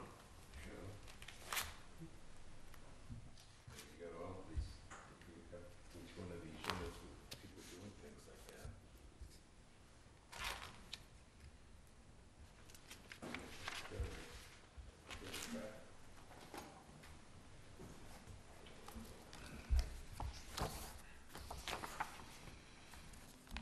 I can't quote the parking requirements for each use off the top of my head. I don't know if there's a change in it. Retail business, less than 1,000 is one space per 200 square feet, gross floor area. Office space is one space per 250 square feet of gross floor area. For retail greater than 1,000 square feet, it's one space per 300 square feet. So retail requires less than office space when it's over 1,000 square feet.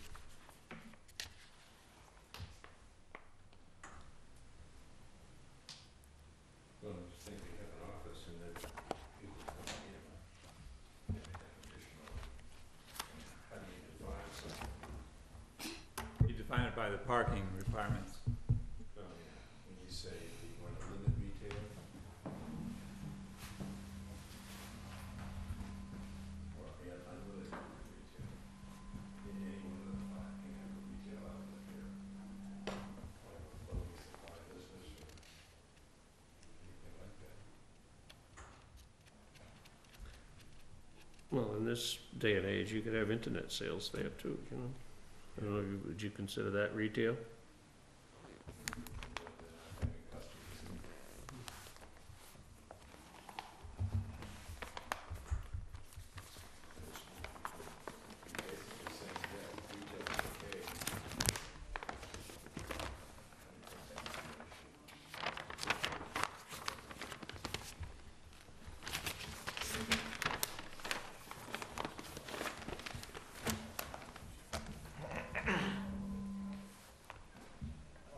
I don't think their intent is to have. John, they don't know what they're gonna have. No, They have no tenants. There's none. Right, There's none. right. So, we need a whole new guideline for everything. And if any applicant comes in to build a building, you can't build an office building or anything because you don't know who's going in it. No one's gonna build anything anyway. So, Going by the plans, you're restricted to 2,000 square feet of office space. That's it. Total. You got 5 bays, so there's 400 square feet in each one. So if they came in with, somebody wanted to pick one of these bays and do an accounting firm that catered to the trades, they'd have to come in for a change of use or? Absolutely. That's why I said that there should be a condition in there that referred to the sewage flow based on the type of use that's gonna be in there, because it could change. That was They've designed the septic system on the basis of 5 bays for this type of use. If you go in with a different use that has a higher intensity for sewage flow, you gotta go back again.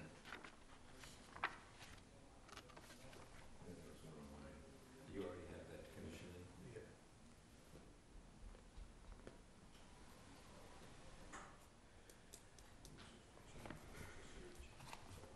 Well, it'd be also parking.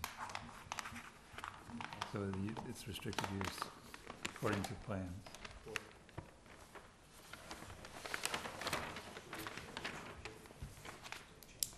Right.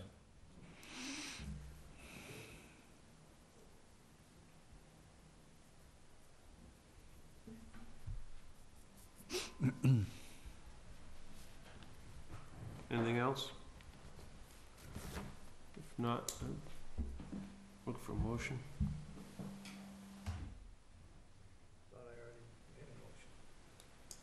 Did you make a motion to? Oh, yes, you did. And I believe there was a second, and we were working on the conditions. It's been so long ago, I lost track.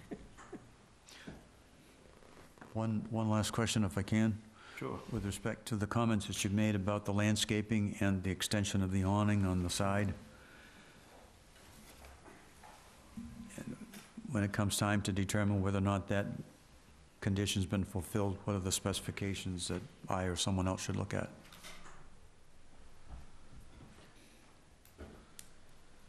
To that end, the drawing shows the front awning coming out 5 feet, I believe.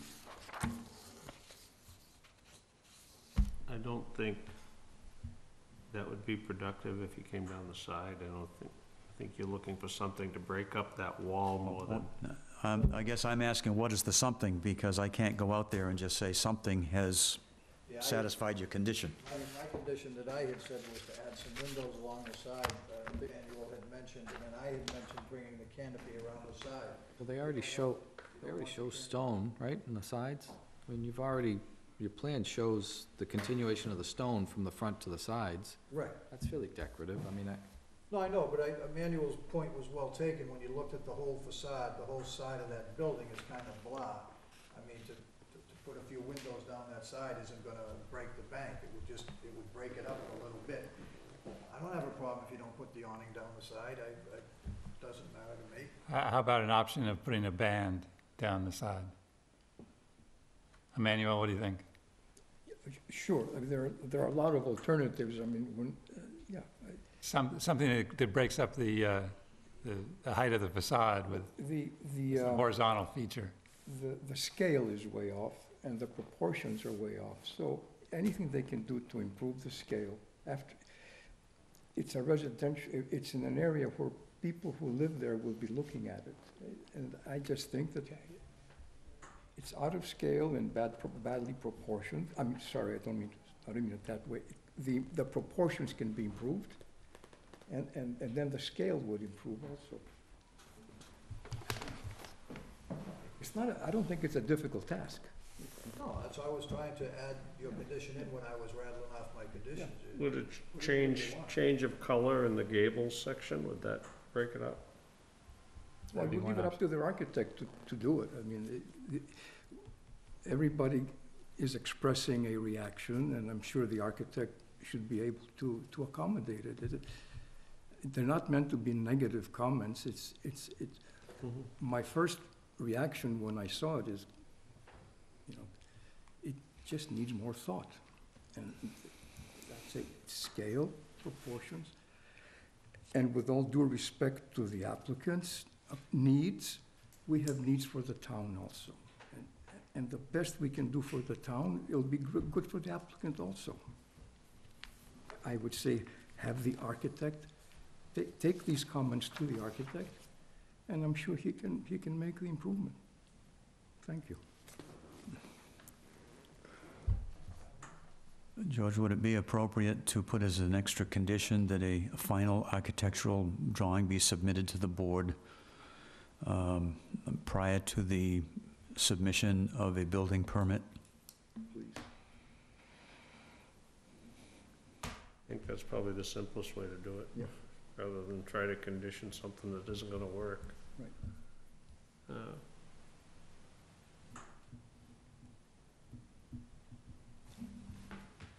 Did you write all that down, Ken? Yep.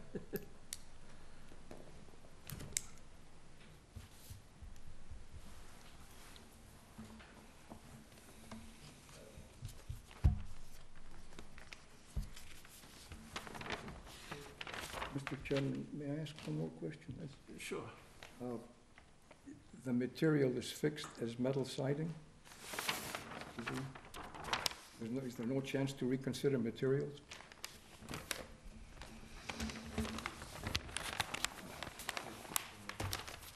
4 feet of stone and then metal.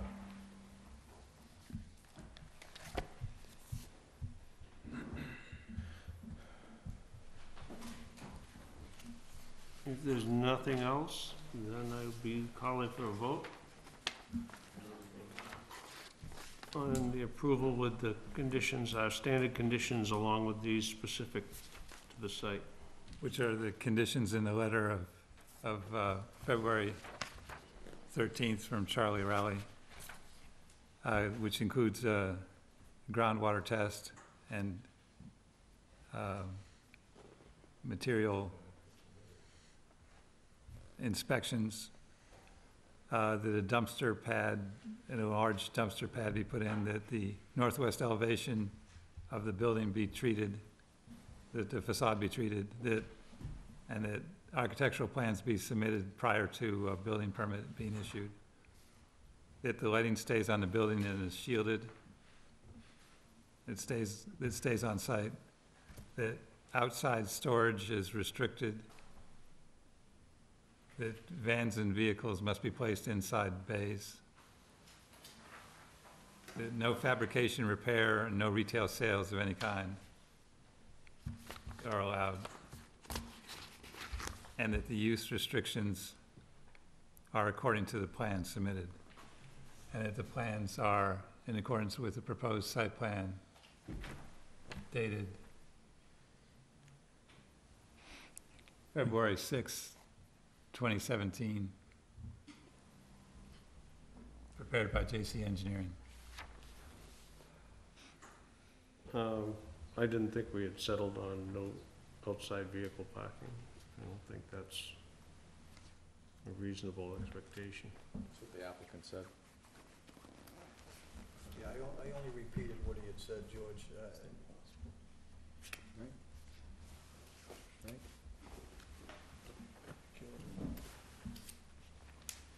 Anyway, anything further? I think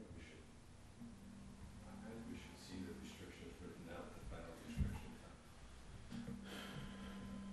I'm sorry, but we're approving something with conditions, levels in the details, and I think we should have the actual proposed conditions in front of us to look at before we vote.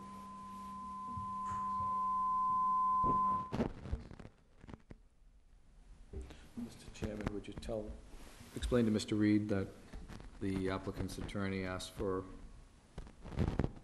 opinions from the board members, so the vote at this point is fairly mute?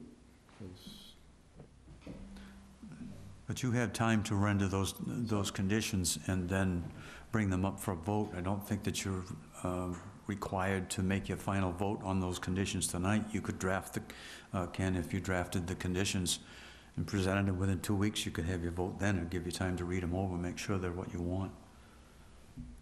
I don't think you're restricted. You've got time between the close of the hearing and when you have to submit your decision to the town clerk. Which is 14 days. All right, so let me ask this question. If we, how many votes do you need for it to pass, for it to be approved? We can write all the conditions you want, and if you have how many no votes, what's the story? He's not in favor, Mike's not in favor, so that's 2 no's. This is a site plan review and not a special permit, so I'm assuming that it has a majority Okay. All right, rather than a supermajority. So write up the conditions and let's read them, you know? Site plan review is a special permit. That's, Comes under the special permit statute.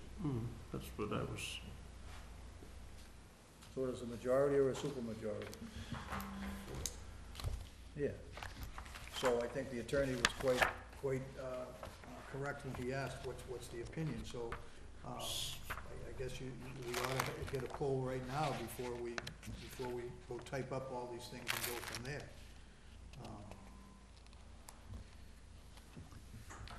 My reading of the site plan review statute is that it is the site plan review and not a special permit,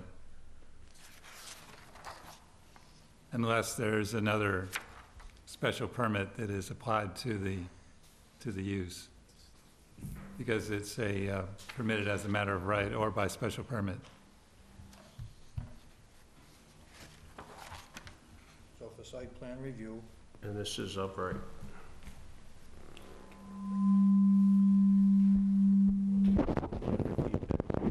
Under the 1565 and 1565-3, it gives you 60 days, I think, from the close of the hearing. Oh. 1565-3E. Permitting authority action gives you 60 days. Well, that's all well and good. I don't have a No, I'm saying, if the draft decision was written up, today's the 8th, you got another meeting in 2 weeks.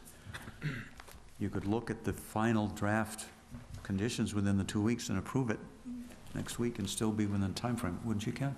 Oh, yeah.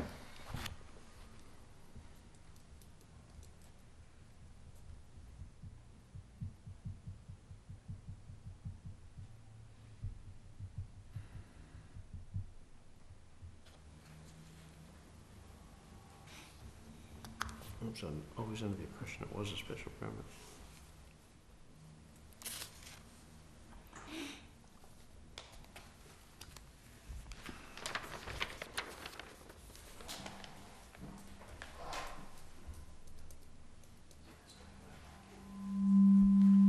It speaks to the special permit granting authority, so maybe the,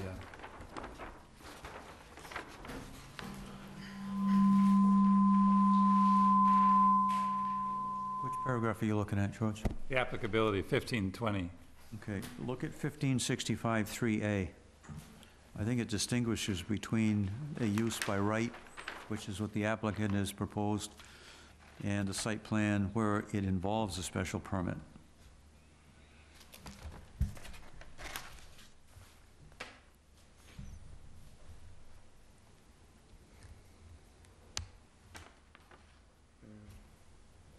Yeah, so it says that the cases where the planning board must approve a special permit as for a by right use, the planning board shall hold a public hearing and act as the permitting authority. Yeah.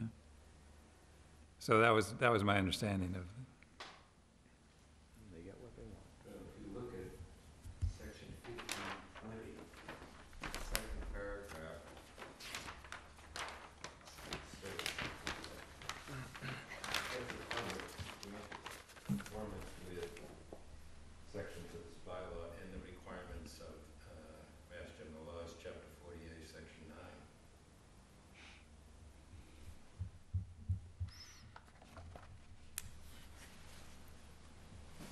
the bylaw, it has some problems.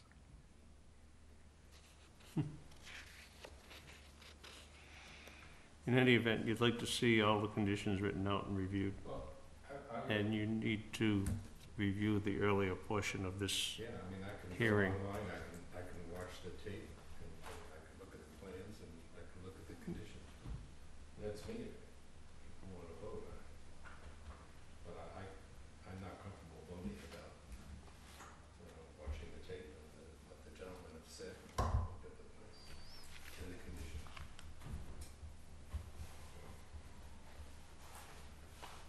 So that's,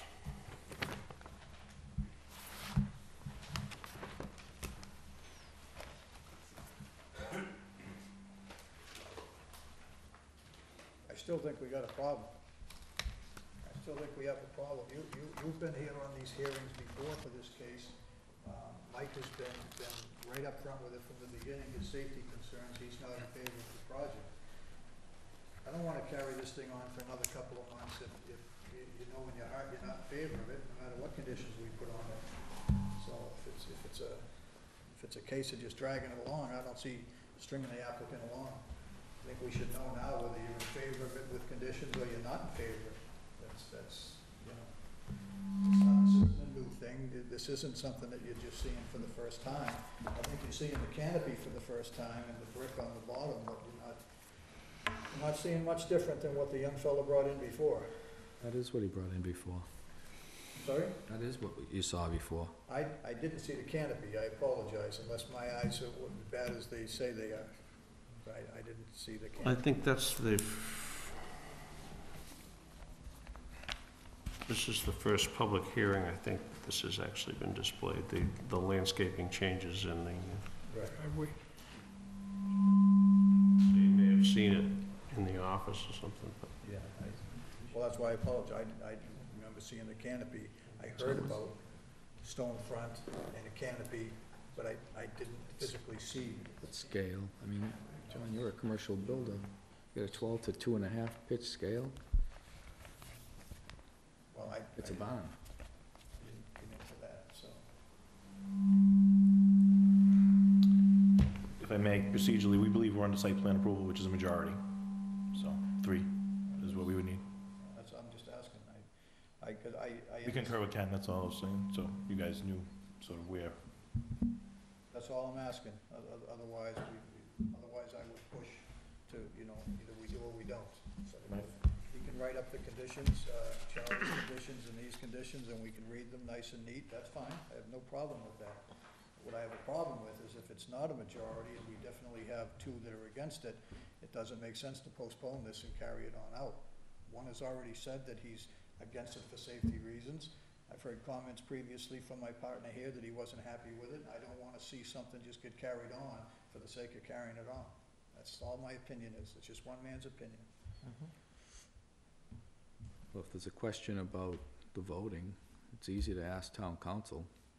He can clarify it for you. Sure, Liza's asking Mr. Chairman, he's been sitting here for years, he probably knows it a little better. In my mind, site plan review has always been a special permit, but there seems to be a contradiction in the actual verbiage. It's the statute that authorizes you to do it, and that's what our bylaw says is the basis of it.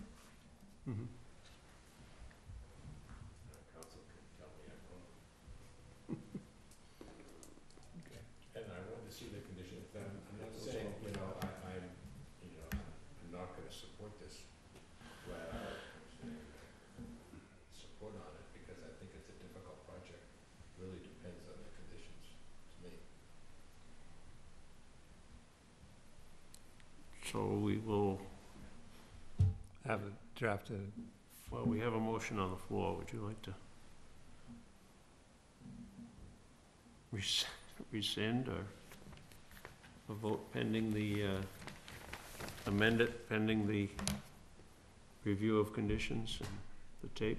Sure, I'll amend my motion for the approval with conditions until the conditions can be typed up and read by the board and the applicant at our next public hearing. And before that, we'll get an opinion from town council? Yes. Yeah, I wouldn't mind that, Mike, because I think like I say, I'm just concerned if it's 4 votes or 3 votes is what they need. It just, like you said, it would be a moot point at that point. If they need 4, we're not gonna have 4. May I make a point of information and a request with regard to the town council? The reason why I asked for the input from the board members is that it's our position that, and I think it's the law, I know your town council is gonna tell you, but my understanding of site plan review is it's not by state statute at all. It's a creature of your bylaw. And my understanding is that when the use proposed is as of right, the site plan review has to be approved by the planning board by a majority vote. If the proposed use requires relief in the form of a variance or a special permit, and the site plan review is conducted in conjunction with that kind of proposal, then it's a special permit supermajority. So my opinion is that I think it's a majority only. My request is that when you ask town council, if it could be made clear that the proposed use is as of right, and so what would the quantum of vote be required on site plan approval for an as of right use? So that's how I would like to reword my motion.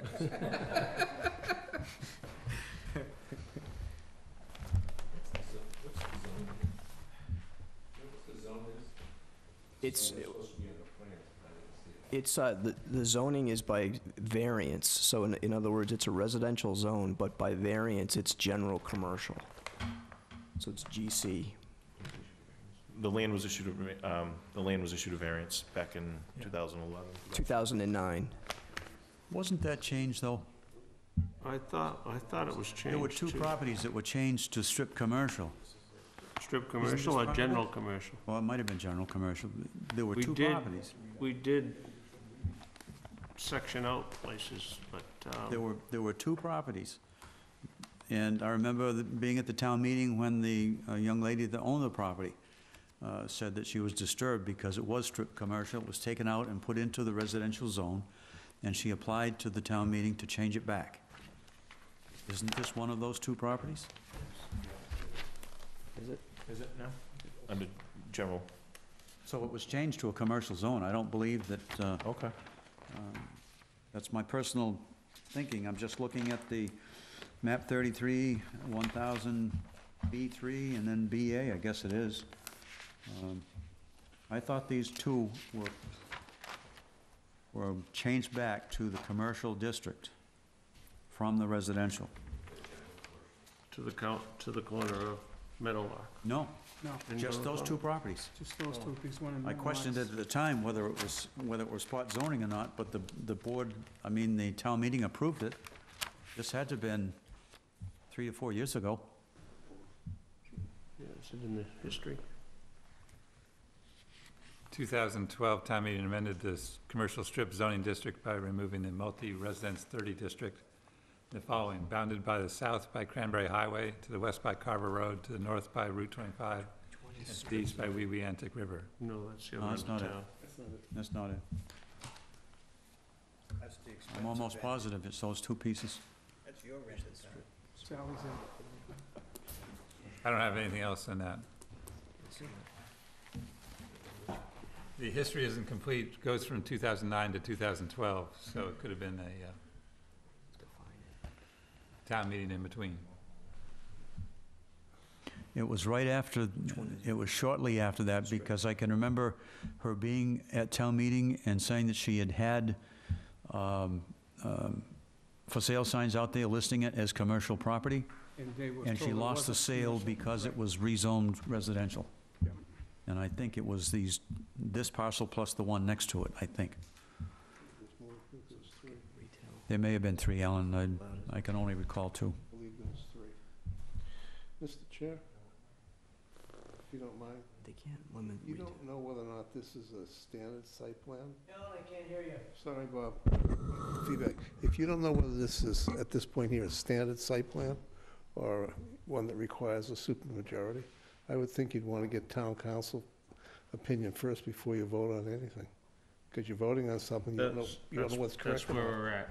Well, you're not really, because John's made a motion for approval.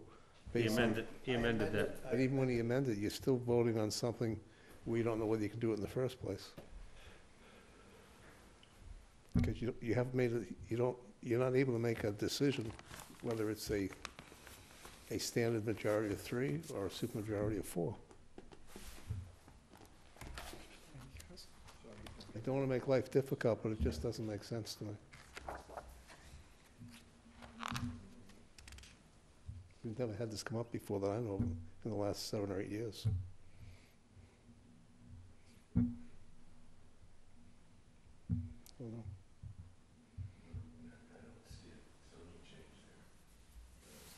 No, there's nothing listed in the book, but it's not up to date.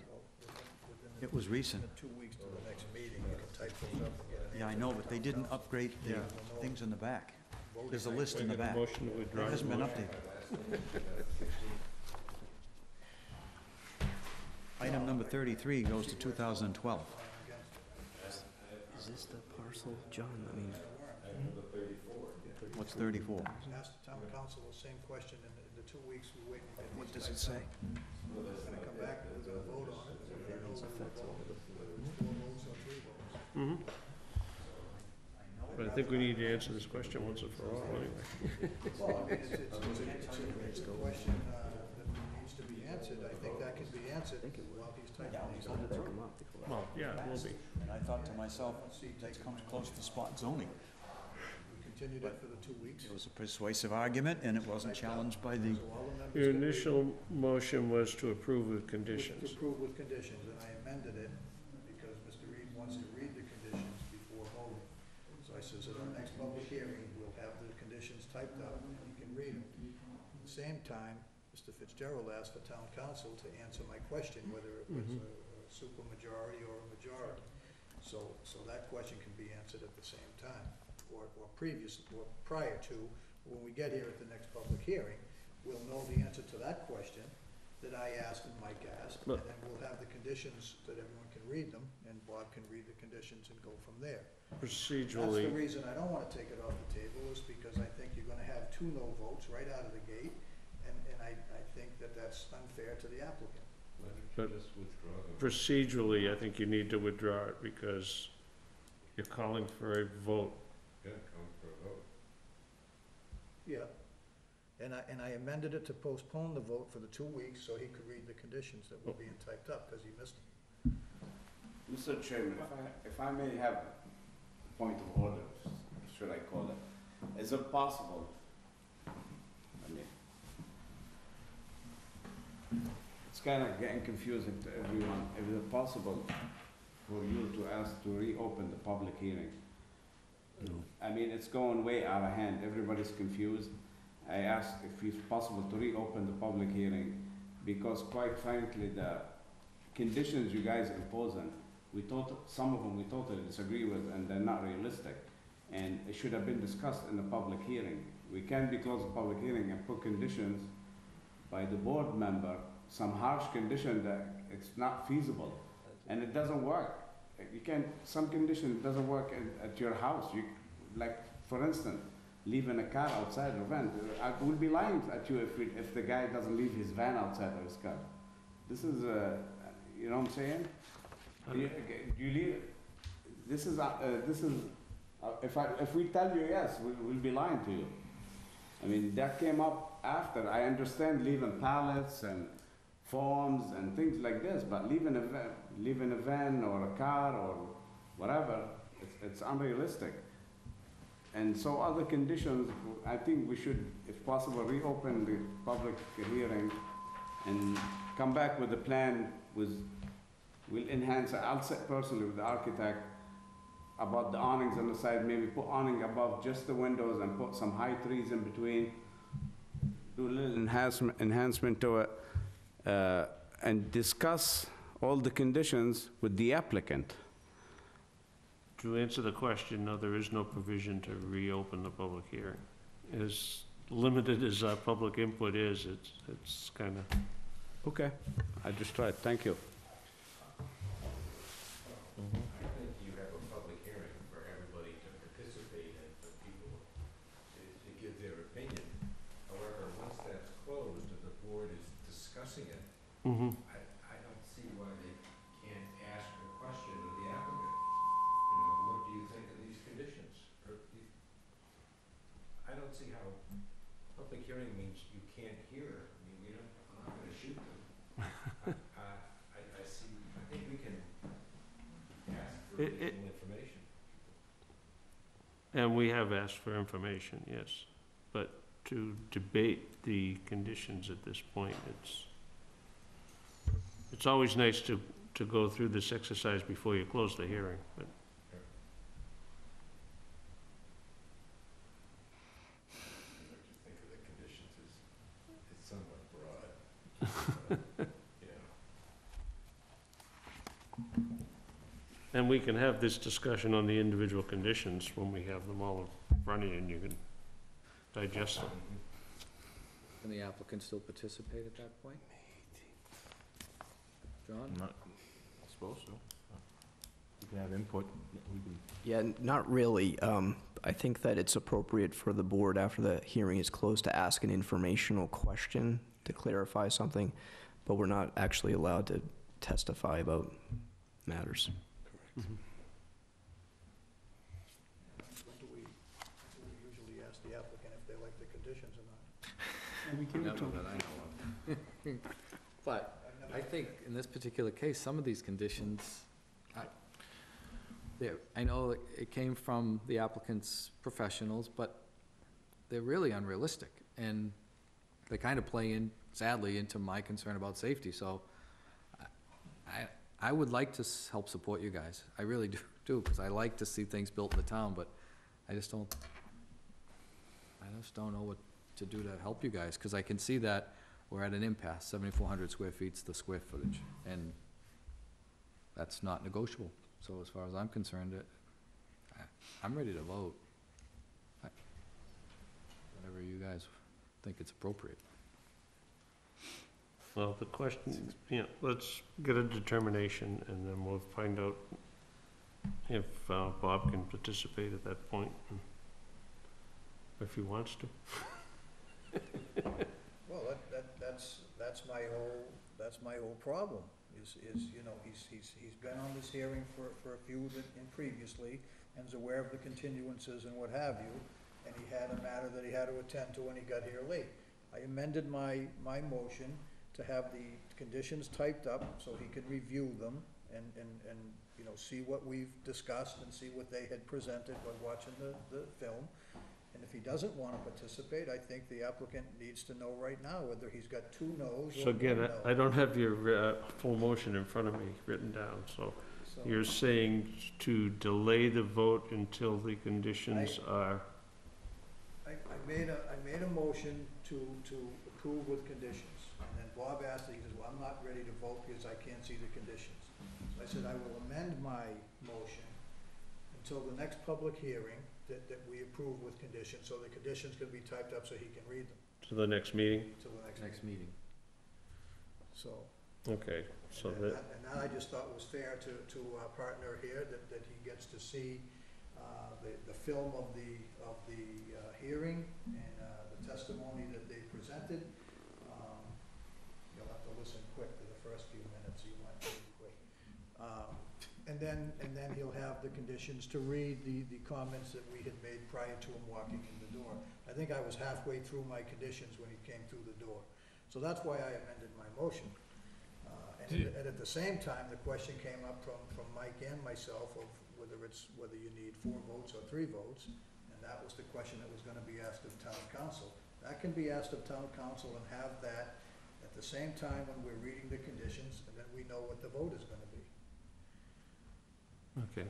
That clarification of your amendment is, I just want, I had already submitted twice to town council questions specifically regarding the approval and the special permit sections and how they relate to site plan. And I never got an answer from him. Well, did you go through the Has to chair? come through the chair. Selectmen? Has to go through the chair. Process you have to go through. You can't just ask I them. don't know if you were on there. It's not authorized unless the chair requests. if you want to forward them to I me, will I, send it to you. thank you. Okay, so the motion on the floor, amended motion on the floor is to delay the vote to the next meeting, where we'll have a determination on the special permit, and we'll have all the conditions in print in front of us. Correct.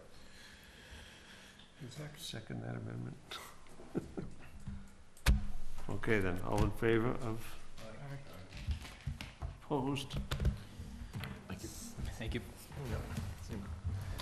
Thank you, gentlemen.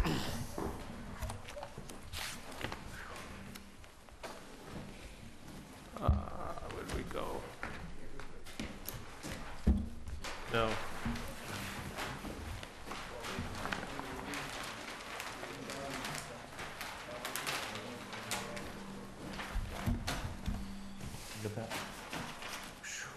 For those that don't know, Bay Point has asked for another continuance to June 26th, I think 2017.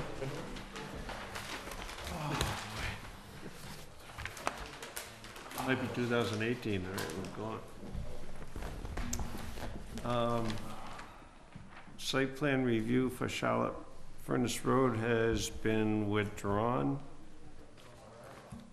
Is that a permanent withdrawal, Mr. Chairman, or is it just a regrouping withdrawal? Is it just a, what? Permanent withdrawal, or is it a regrouping type of withdrawal? Richard Cirque, who wrote the request for withdrawal, did not know, did not explain why.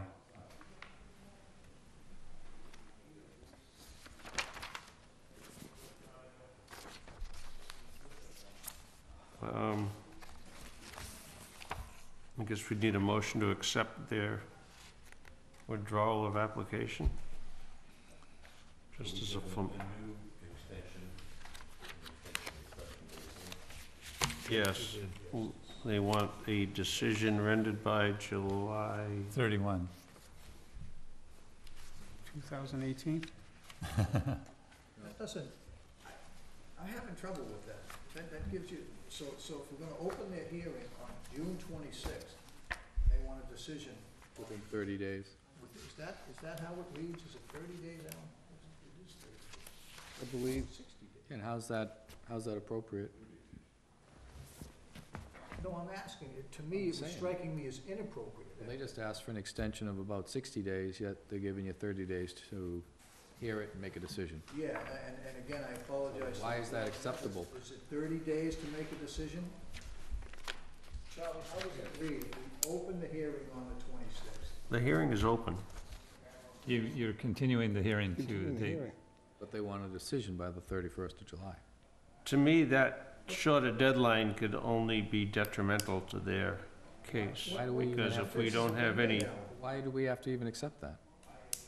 Mike, that's my point. Who Mr. put them Chairman, in what charge? application, what have we seen? They've turned plans into the board, into the office, right? Incomplete. Well, but sir, I have not gone and looked at them till the applicant's sitting here. we have not had a formal presentation. Why do we have to accept that? Can't we have town council just tell them, look, we're accepting your offer to extend to June 26th, but we're not putting a drop dead Yeah, date of, that's all I'm asking. I mean, that's Charlie, absurd. I think that's ridiculous. unless they control the town, which maybe they do. Pretty good job of it. Well, they're asking for a decision for July 31st, and if our work isn't done, we have no option but to deny for lack of information. Then we go back to court again, that's all. Yeah, isn't that absurd? It is, it's ridiculous, but I mean, it might take 45 days. It might take 30 days, but it might take 45. Why would they put a drop dead date when they've asked for an extension? First hearing and a bunch of questions, and they're gonna come back and That's my point. That's my point. I think we don't accept it. Ask them for a revision. I asked for a revision to the last one that gave us June 30th for a, and I got an explanation as to why he chose that date, but he didn't withdraw the date. Mr. Chairman? Yes. thank you. Last week, there was a meeting between town council, the mediator, and council for Bay Point. I believe Ken was there. I was, and so was Charlie. And Charlie was there. They came up with a bunch of stuff back and forth that Charlie had presented. I believe the deal was they were supposed to come, and I don't know if you have the paperwork, so you'd have it, because you would have had it today, which would have been impossible for you to make any decisions, just seeing it first time. So I would think, Ken, you can probably go back to them and ask them to delay the 31st a little longer. See if they're amenable, all three of the lawyers. Because that's what you've got. You got a decision made by three lawyers that may have set Well- up those dates. What we have is a site plan review taking place behind closed doors that is not open to the public, and that's I understand unacceptable. that. I'm just saying that they had a meeting to discuss things. And that was supposed to be presented to the board and go forward. But the problem is the timeframes, if it doesn't work and the board's uncomfortable, then you can go back and ask Ken to sit and talk to the For an to the people extension of there. time. And ask for an extension of time, that's all. My- They may have thought that was fine, I don't know. I purposely stayed out of the meeting. My request with the last extension was he phrased it that the clock start from the time we get an official presentation. Incompleted plans, Well, submission. Ken could answer better than I can, but it might have been a unilateral decision for the date of July 31st. It may have not been a decision of the three lawyers. It was not a decision of the three lawyers, it was a unilateral decision by But Stone therefore, you can Street. go back and say no. You can have Ken go back. You have that option. Well, I was only bringing it up, Alan. No, it's no problem. I mean, because it's, That just strikes me as what we went through with these people, and then you went to mediation, blah, blah, blah, blah, blah, and here you are, all the meetings you sat through, and they're gonna have the hearing open up, I understand, Mr. Chairman, but as far as whipping open the plans and make their presentation on June 26th, what if we have questions? It's 2 weeks later, all right, and then what do you have? You have a few days to make a decision, according to this, is ludicrous. So you just ask for, Just, ask for change in Chairman, I think. the final date. I mean, Change, so- there's no reason I think the intent was, when we opened, was they could meet privately with Charlie and Ken to take care of the technical aspects, but the site plan and the public hearing process would proceed. And that part of it's not happening. I mean, they could have done them. I'm not sure that one side sees it that way. That's the problem. Mhm. Well, I guess, can I ask the same question that Mr. Fitzgerald was asked? Are the plans complete, what they've submitted? They are complete. They are to the point where there are some issues that need to be debated, I think, only by you. Okay, That's my opinion. The mediator and the two attorneys can put together anything they want, but it seems to me that it's still your board that has the final say on whether or not you approve it. So I'm inclined to agree with you that you need to be able to see what those things are. yeah, I mean, I just, a project such as that, I mean, we're postponing this little guy's 7,000-foot building for 2 more weeks so we can all read the conditions clearly in print first. Why in God's name, what if a bunch of neighbors have some more questions and it goes into a second hearing night or a third hearing night? We're beyond the end of July and he's gonna say, oh, I'm walking away again, you didn't sign my approvals. I mean, it's crazy. Like the selectmen said at that meeting that we went to and we sat there and the 2 selectmen said, trust me, you're gonna approve it. I approved it the first time, that's no guarantee I'm gonna approve it the second time. I'm in favor of it, but I'm just saying, what if the things aren't happy for me? Then some of the fellows that voted no are now happy, but I voted yes, now I'm not happy. It's gonna go to another hearing night, right, Mr. Chairman? Am I right or am I wrong? I think you're putting a gun to your head to be done by July 30th, or 31st, whatever you said. That's why he's doing it. All right, well, that was my opinion, so there's my opinion. I don't know how much of this discussion, though, ought to be under executive session. That begins to concern me a little bit. Mhm. Well, it's not under litigation at this point. It was been remanded back, so executive session doesn't apply. Okay. But part of the remand was that the public hearing process would take place and that the planning board would be responsible for the decision. Well, as I say, I think there are certain parties involved that think that the mediation agreement was the end-all to everything, and that once the plans were submitted and Ken and I said that, yeah, they're in compliance with a submittal, that the submittal is complete, that's all it takes. And I tried to make the point, no, you've still got a public hearing process to go through for the definitive plan as well as the special permit. And you get to do that because it was a brand-new plan. And I'm pretty sure that one side doesn't see it that way. I'll agree with you. I would recommend that you accept the extension, the continuance of the public hearing, but not with other further condition of restriction. So the letter that's written here, So you continue the public hearing to June 26th. so, Mr. Chairman, I make a motion that the letter from Winnicott, Cirque, and Rosenberg, PC, dated May 3rd, for the continuance for Bay Point Country Club to June 26th at 7 p.m., that we accept that continuance, but we do not accept the July 31st deadline to file on it before. How's that worded? Not right, Charlie, you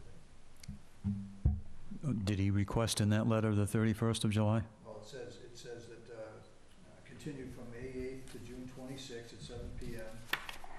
Hereby waives compliance with the time requirements set forth in the zoning act and the subdivision control law pertaining to the close of the public hearings and the filing of the board's decision at the town's clerk's office, provided that said decisions are so filed on or before July 31st, 2017. So I would just make a motion that we accept the continuance letter from May 8th to June 26th for the public hearing. I think in doing it that way, you'll be giving them an out as to whether they granted the continuance or not. I think you should just accept the letter as it is, and if we can't get our work done, they will either have to extend or face a denial. Don't agree with it, Judge. Withdraw my motion then. I think so. But that needs to be approved. Yeah. So the board has to vote to approve to accept that. Because And then, these guys in the past have shown their credibility isn't what they say. And I don't agree with you, George. I agree with John and company, get rid of that last half of that Well- paragraph, scratch it, no way. If they don't This, want it. this so- continuance is being given, provided the decision is placed on that date. So I don't think you can accept half of the letter without giving them an out on the continuance. Nah, tell them shove it. You, Which, you if have you a had no continued, continuance today, you have a would have to continued close- hearing date till the 26th, right? Yes. Mhm. Yes. You can debate it with them that night as to whether or Well, not you that's want to my extend point. it. If we can't, if it looks like the work can't be done by July 31st, they'll either have to extend it again or face a denial. yes. You gotta tell them that right out straight. You know, we've granted extensions before and come back the next day for whatever reason, the extensions got retracted. I mean, these people are untrustable. You can't trust them. You can't trust them. All right, well, Mr. Chairman, according to our agenda dated May 8th, under Section 5, continued public hearings, number B, special permit of definitive subdivision Bay Point, the applicant has requested a continuance until June 26, 2017. I make a motion that we grant that continuance until June 26, 2017. Hasn't that been done already, John? No, I withdrew my motion. No, but hasn't the continuance to the 26th already been done? No, Not voted on. No? no, we haven't. They They've were requested continued it. till tonight. They And were the- supposed to be. Oh. And what was the reason that we couldn't take the meeting in between? It was- They wanted additional time. They're the ones that asked for the extension. That's correct. No, it was a joint decision amongst the council. Right, but we had to wait for the letter drafted by Cirque to request that, right? That's what we're doing right now. Well, I disagree. I withdrew my motion on the letter dated May 3rd. I made mine off the agenda that we have in front of us from the Wareham Planning Board agenda, that under Section 5, number B, they are requesting a continuance until June 26th. I'm going with that. And the deadline, that's also, that's the second, they're both on there.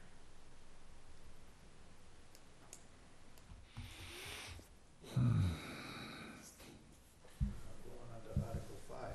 You're now down under Article 7. The, I'll withdraw that motion as well. This is a losing battle. These guys are just gonna get what they want, and that's the end of it.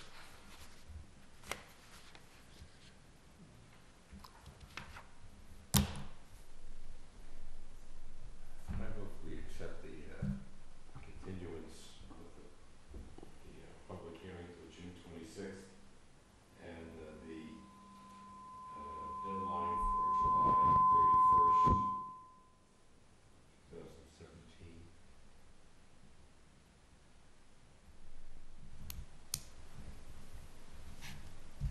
no, To accept it?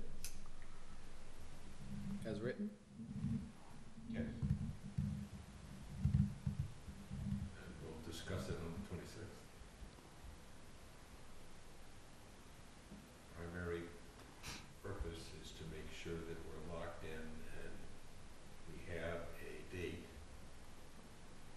which is not gonna be 2 days after the hearing, but it's gonna be July 31st. You can always extend it after that, but you wanna make sure that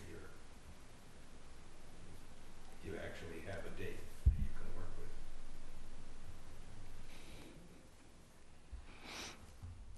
That's just my motion. No one seconded it, so. no, just making sure it included all of them. Special permit, site plan approval, and definitive subdivision plan. So can I get a second? Is that possible? The July 31st won't be a deadline date? It is possible because you have meetings in between June 26th and July 31st. No, that's not what you're voting on.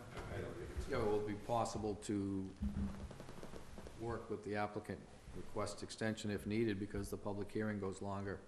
Or are they gonna hang their hat on it and force us to make a decision we don't wanna make?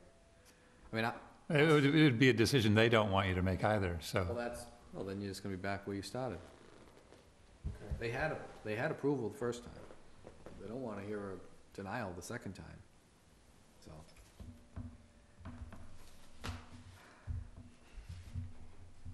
In an effort to keep this going, I'll second that motion, because I've had enough.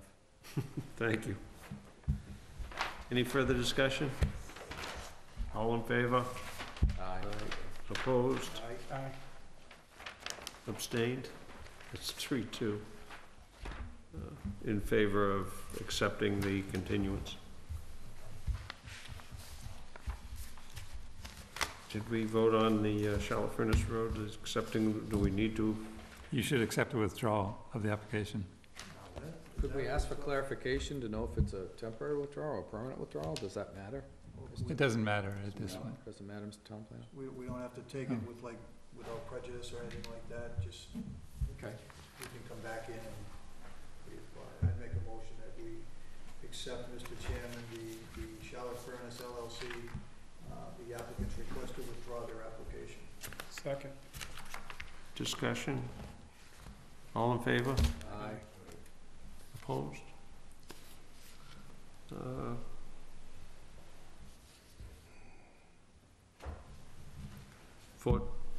Fort Fairfield is still on track for 23rd?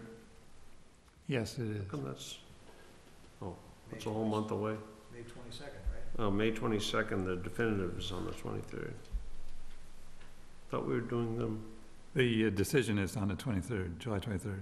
oh, deadlines, I'm sorry, I missed the deadline. That's the normal deadline. Mhm. They send the check in yet, Ken? It's in the mail. I'm just waiting to hear whether or not it's I don't in. recall, Okay, so I'll have to check on that. all right.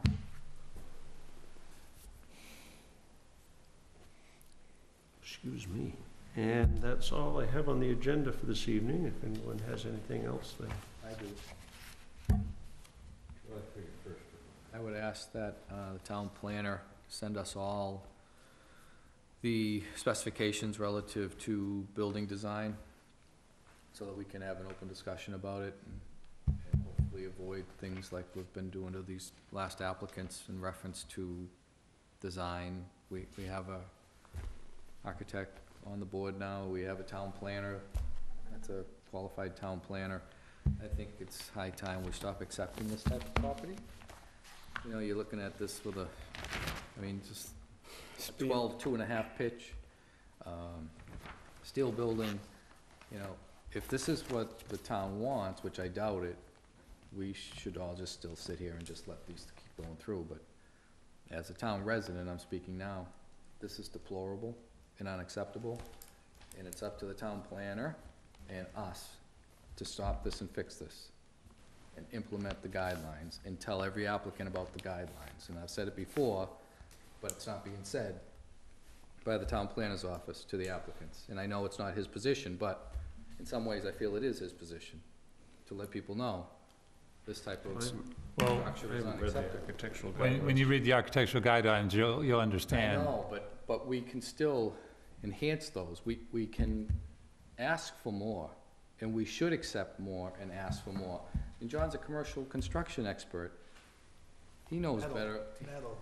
Yeah, he knows better than anybody about, you know, a 12 to 2.5 pitch building. It's gonna look like a skating rink, and it's across the street from someone's house. And this is totally unacceptable. And that's what we're getting from every applicant. May I? Same Because we It's- accept it. I got you. And, you know, and we let the applicant tell us tonight, well, it's, you know, the buildings around it are like that. What was done before was done before. Right. And, I mean, if you're all proud of living in a town where you see a mismatch of steel buildings and agree everywhere, then It- that's up to you. The zoning bylaw talks about the facade of the building and certain elements to do on the face of the building as you look at it from the street. But if you're looking to get other details in there that, such as what you addressed tonight or what you would like to see, you need to adopt additional zoning requirements for the commercial zone. That's the only way that it can be done. You can't demand of that applicant or anybody else to do something that goes beyond the bylaw. The bylaw has to be more specific. I think he can do it, and I think Emmanuel, and he's probably got some good ideas that he could put together. But unless you do it through the adoption of the zoning bylaw, you're not going to be able to enforce it, Mike. The other option is to include design guidelines. And those are something that have been done for onset. You'll find those in the zoning regulations, more specific criteria for architectural features associated with the buildings. You could do the same thing for the commercial districts. Right now, you don't have that same kind of specificity. But it has to be, And you'll be able to read that through. And if you want to have something additional, does that have to be approved by town meeting? Yeah. design guidelines would be different. It could be rules and regulations of the, So it doesn't have to be approved by town meeting? correct. Yes. Well, the zoning bylaw does. Well, I think- Natural materials are preferred, such as wood, masonry, stone, stucco, glass, terracotta, tile, and metal. What's left? I agree, if I may. The reason I have a passion for the town, and it's the reason I joined the board, and thank you for, I hope I wasn't out of line tonight. No. But we and they, the applicants, owe to the town. Give me 2 minutes. I was born on one of the most beautiful islands in Greece. Greece, I know you're aware of, but it has thousands of miles of coastline.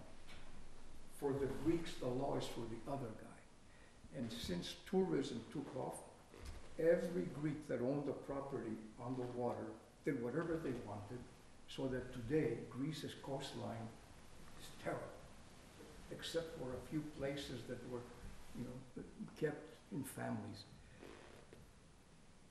When the citizens themselves don't take effort to protect their environment, and you're gonna get chaos. And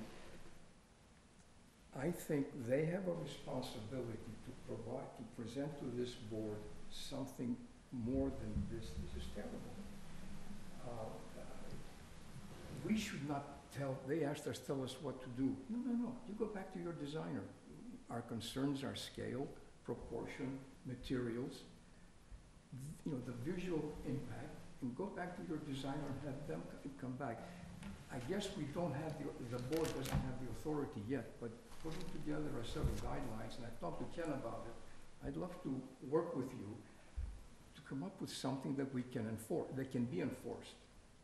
But I just felt very inadequate in what I said to them tonight, because they could care less, I think. They just want to put up the metal thing. Would you like to have that thing across from your house? No. I couldn't see it. And Wareham continues, I've been a Wareham person for 40+ years, but a resident last year, and I have seen this, what I think is a deterioration. And hopefully this board, if we can, I'd be happy to give my time and come up with Ken's help with a guideline that you all can approve and we can put into the statute. My other experience with guidelines was Nantucket. We did a 100-house development there. We had to put every window detail, every color, every door detail before the Historic District Commission. And Nantucket is a charming place today because of that. So could we not in Wareham have something like that, that when an applicant comes before us, we have the force of law to say, you can't do this. Thanks for listening, but I think it was a terrible product that they want to put up in the town. You can do that too when you have the historic district and stuff. We have historic districts like Concord, Nantucket. But when you get outside the historic district, that's what the But difference. you still have to have standards. I'm not saying that. All I'm saying is. We have no standards except in this. This conversation took place when Kent Weldon moved down on 28. No. That's when it first came Yeah, up. but we're still accepting it, and, you know, I'm not pointing fingers at anybody, but let me tell you something. You're gonna look at this until the day you die, and I hope it doesn't turn out to be what I expect it to be. And I hope no one ever gets hurt trying to get in and out of this property, because this property was wrong. It's incumbent upon the board to sit there and put what they want to see in the zoning bylaws or in policy. If it goes into the master plan, which the road needs to go into, still the board has to exercise that, because the planning board should be basically involved in putting a piece into the master plan, which gets updated every 5 years. And those things should be in there. The master plan's put in place as a guide. The master plan gets done, gets put on the shelf, and it stays there and collects dust. That's not the way it should work. The master plan gives everybody direction where you want to go. It's, you know, everybody's fault for not following the master plan. We contracted for the master. Yes, plan. matter of fact. Tonight? So that in the master plan, these guidelines should be in there. We went through that when we did the last one. So though, if Manuel, if you can get with Ken, you come up with some architectural input and stuff like that, I'd love to, we can vote on it and get it into the book. Mike, you're absolutely right, we're gonna get space buildings, that's all they're coming Why with. do we accept them? Well, You know, You have no choice right now, Mike. I don't agree with you at all, Charlie. You do, Well, because Opposite ends of the spectrum. There's so many things we need to look at that we are not looking at. I understand that, but when an applicant goes into Deny an Ken's applicant, office, Force an applicant to adjust their plan. If we all said tonight, as I see it, a safety hazard, that applicant would not be going out tonight thinking they're all set. They'd be looking at, maybe we need to shrink this building down, we need to make it a little bit easier to maneuver. But we all keep just talking about it, and we all keep wanting to go along to get along. there are things that you can talk about that way, and I agree with you 100%. But when it comes to the design of the building itself, I think you're in a different set of circumstances. And rather than, I think there needs to be something in the zoning bylaw that gives the planning department or the planning board the opportunity to put some sort of general specification together. However, if it just becomes something that the planning board does, then the zoning board doesn't have to abide by it. Right. I think it needs to be set up in a general manner. I agree, you don't want to dictate the color, you don't want to dictate that it's got to be an 8 by 12 window with 6/6 lights, you don't want that. But what you want to do is shape their thinking so that we get away from the tin building into more something which is a little bit softer and so forth. But you've got to be a little bit more specific in the zoning bylaws so that all the boards who have to deal with it know that they can pick that bylaw up, and that's the Bible, right there. But we also have to be realistic. We'll put together conditions, relative conditions for this and I hate beating on this applicant, but it was tonight, that are totally unrealistic, unacceptable, and ludicrous. Well, that's For the part type of, of that's, property this man wants to build. but that's part of your negotiation process, but that's different than when you're talking about a building, you're talking about something different. I can remember when the theater went up. Mike, you were sitting on the board back then, and they brought in a building that had all sorts of neon signs and loops and everything else on the building. And I pointed to the commercial bylaw, and it says you're in the commercial zone, you need to do your construction and consistent with the zone in which you are. And I pointed out to the residences that were around there too. They did make some changes. It's what you see today. I'm not happy with it, but it is what you see. But I think there needs to be a little bit more specificity. Maybe not right down to the last nail and screw, but there's got to be something better in the commercial section than what is there today. And it'll help to dispel a lot of this stuff. You won't get so much of what you're seeing. Charlie, a question. Their doors are 16 feet high.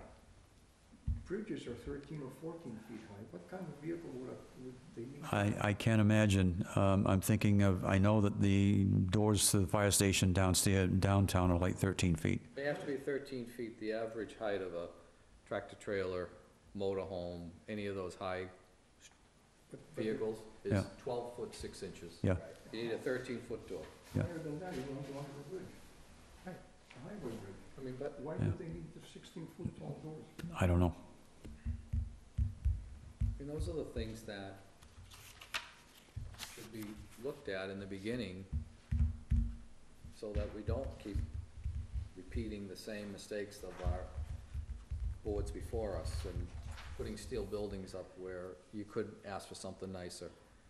You know, I'm very discouraged tonight. There are people living across the street from this building Yep. that this board, the majority of this board is gonna accept. Let me tell you something, if I lived across from that building, I'd be way past upset. I don't disagree with you, But so, but you can't just demand it sitting on that side of the table. There's got to be something that you can point to, because if it gets challenged, you're gonna be ending up in the court of law again. It needs to be a little bit more defined, which I think can be done, and it should be done. I've been wanting to see something like that for a long time. I'm not saying we have to be Nantucket, but we certainly No. don't have to keep accepting what we're That's, accepting. that's right, and there are ways I know we to don't steer have- people away from that. And I know we don't have anybody in the town that has time to enforce things, and I understand that, but, you know, That's why it's much better if it's in the zoning bylaw when somebody goes into Ken's office to pick up, what are the regulations that I have to work under? What are my guidelines? I guarantee you, when I was working with my office, I went through the regulations and saw what was specified and what I could do and how much latitude I had. And I worked with what was there. that's what the professionals did tonight. I mean, Of course they do. and So that's- you and can't, I understand that, but you can't blame them for taking the bylaw and reading it and applying what they read. So that's why I'm saying that's where the changes need to be made, is right there. It does mention banding the building to break Yeah. up a large side. But it talks about, it talks about a building that's more than 100 feet long. That's, you know, one thing that, they could have staggered those, something like that, to Well, break yeah, it up a but little bit. Yeah, but you need to do a little bit more than design a steel building where you put all your footings in a line, and you put up your steel posts in a line, and you put sheathing on the outside, and that's done. It takes more Now, than that. in the villages, you can't use a steel facade. You have to dress up the front of them. Yep. Why shouldn't it be that way in all districts? Not saying it shouldn't. You know, That's the kind of thing that needs to go into the zoning bylaw. shingles, anything, a different treatment that, There's Dress it up. There's a place for a steel building. oh yeah, I mean, face it, with the cost of construction, in it's, the industrial park, you still want some stonework and some decorative windows to make it look appealing. It doesn't have to look like a $2 steel box. Spam camp. like a Yeah, McCarthy we building. accept it on our main roads. What's that? It's in the, under the commercial districts. Conversation, that conversation is 760? 20 years. 760. 760, Bob. You can't just accept it anymore. No, the thing is, we don't All have right. the tools to do anything with it. One more thing. Oh, I'll pass that down.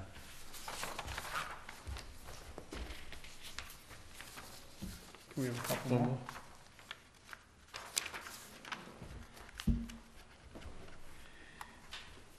When you look at the design guidelines in that architectural district for commercial, it's tailored toward a commercial development such as Wareham Crossing.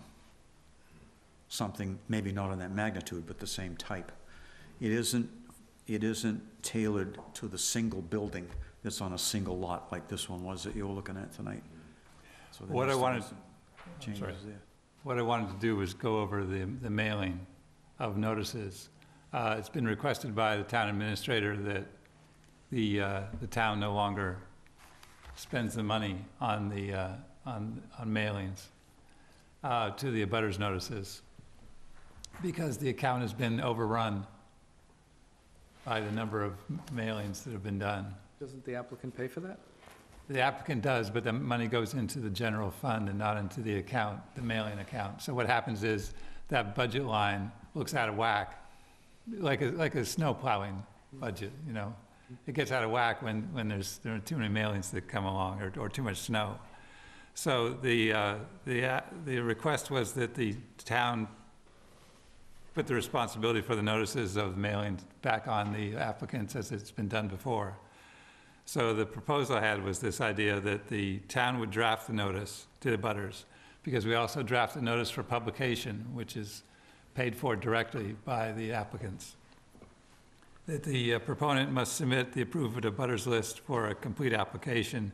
That's the one that gets approved by the assessors as meeting the requirements for the abutters. And that the town then provide a copy of the notice to be mailed to the applicant, and the proponent or the applicant mails the notice and then provides the green cards of return receipt before or at the hearing. That's the way it always used to be. Yeah, the way it used to be. Yeah. That's fine, right? Yep. The results are the same.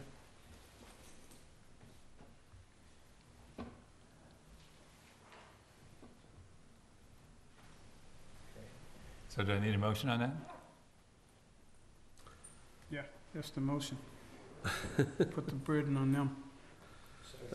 I think the only reason that the department started doing it was, is it statutorily, is it our responsibility to mail the notice?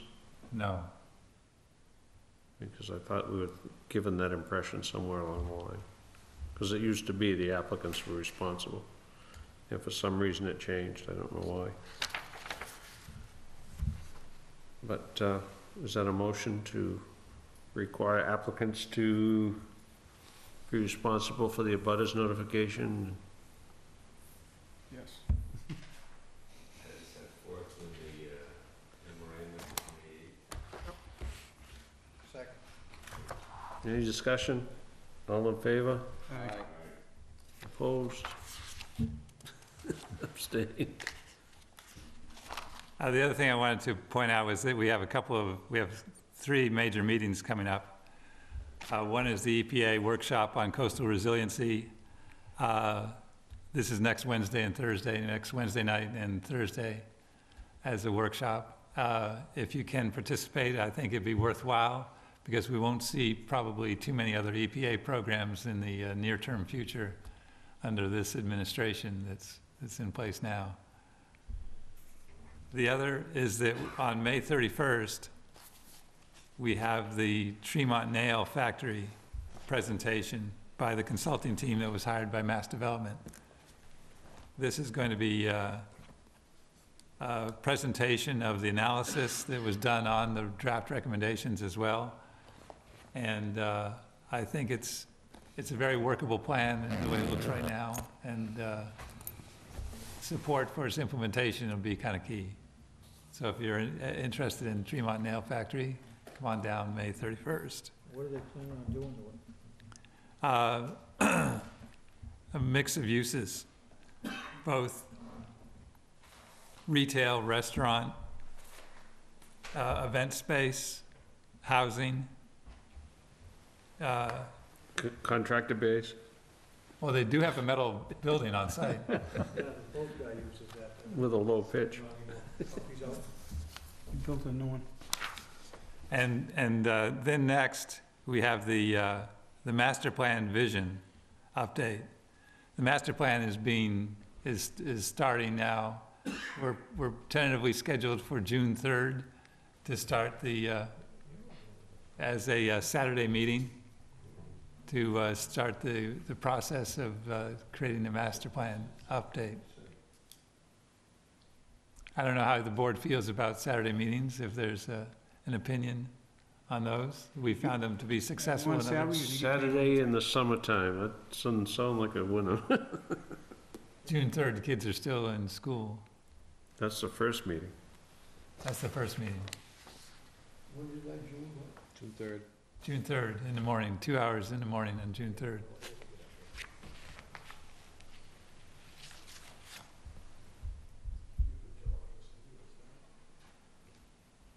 I'm sorry, what time? 9 to 11.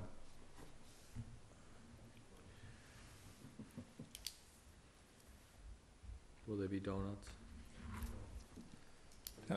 Donuts, coffee, water?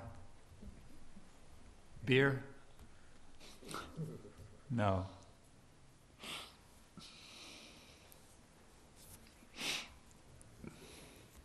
And then I wanted to point out that the zoning study committee had presented to the town meeting that there would be amendments coming up at fall town meeting.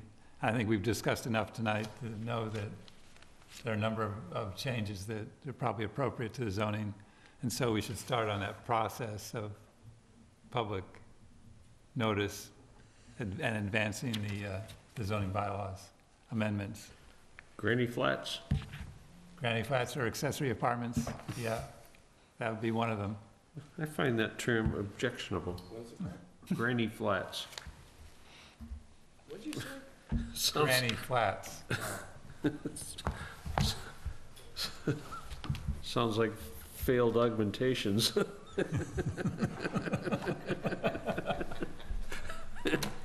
think we better adjourn.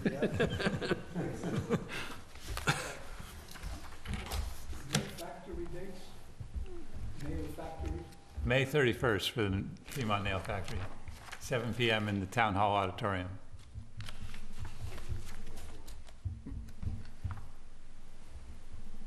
Just as an update, Ken emailed me the other day, wanted me to be aware that he had received a request for the assisted living facility at Rosebrook to have the security released because they've done everything. So in the next few days, I'm going to make that inspection based on the list of items that had been put together. You've got a $90,000 bond, I think, that the town is holding on that. I went out there today, took a quick look, and there's a couple of little things that they need to fix up. But in the next few days, I'll be looking at that whole list. I'll write the report, and Ken, if you want to put on the agenda for the next meeting, I'll have it ready for you so you'll know whether or not you can release it. What's the situation on the road? The road goes past there and then sort of just turns to gravel? It's just the way the plan was approved. Yes. How are you gonna address that? Mr. Cirque said he was coming in to fix that a year ago. Certainly? That would be Attorney Cirque. Yeah. I well, think- He said, what do He you said he want? wanted to come in and- He haven't responded to that. I think he was waiting to hear from us. And we've never pulled out the plan and looked at it and made a decision. Maybe he'll say keep the 90. I don't think so. Well, actually, it's not a cash bond, it's a performance bond, so it didn't cost him much to post it. But I'll be looking at that. I think we still need to address that issue. We've got the road that just sort of is part of the approved subdivision, it's supposed to be constructed. And we've never said, anything other than, you're supposed to do it. And if we don't want it done, I think we need to All suggest a the, modification or something. all the impact fees been collected for? Yeah, I checked with the town treasurer, and he said all the impact fees have been collected on. There should be a tidy sum built up by now.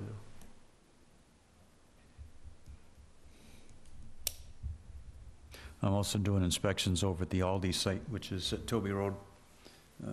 Anybody that's gone by there has seen a lot of heavy equipment in there digging dirt and everything else. And so I've been checking groundwater, checking installation of structures. They're going to start the big infiltration system tomorrow, so I'll be down there again. Speaking of Seth Toby Road, down at the end of Seth Toby and in the intersection with Main Street, across from the Target property there, is going to be the site of a solar farm done by Eversource. Oh, great. It's as of right because it's the power company. And Giancolo's piece? The place Yeah. where the telephone poles were, was all cleared? Yeah, where it was,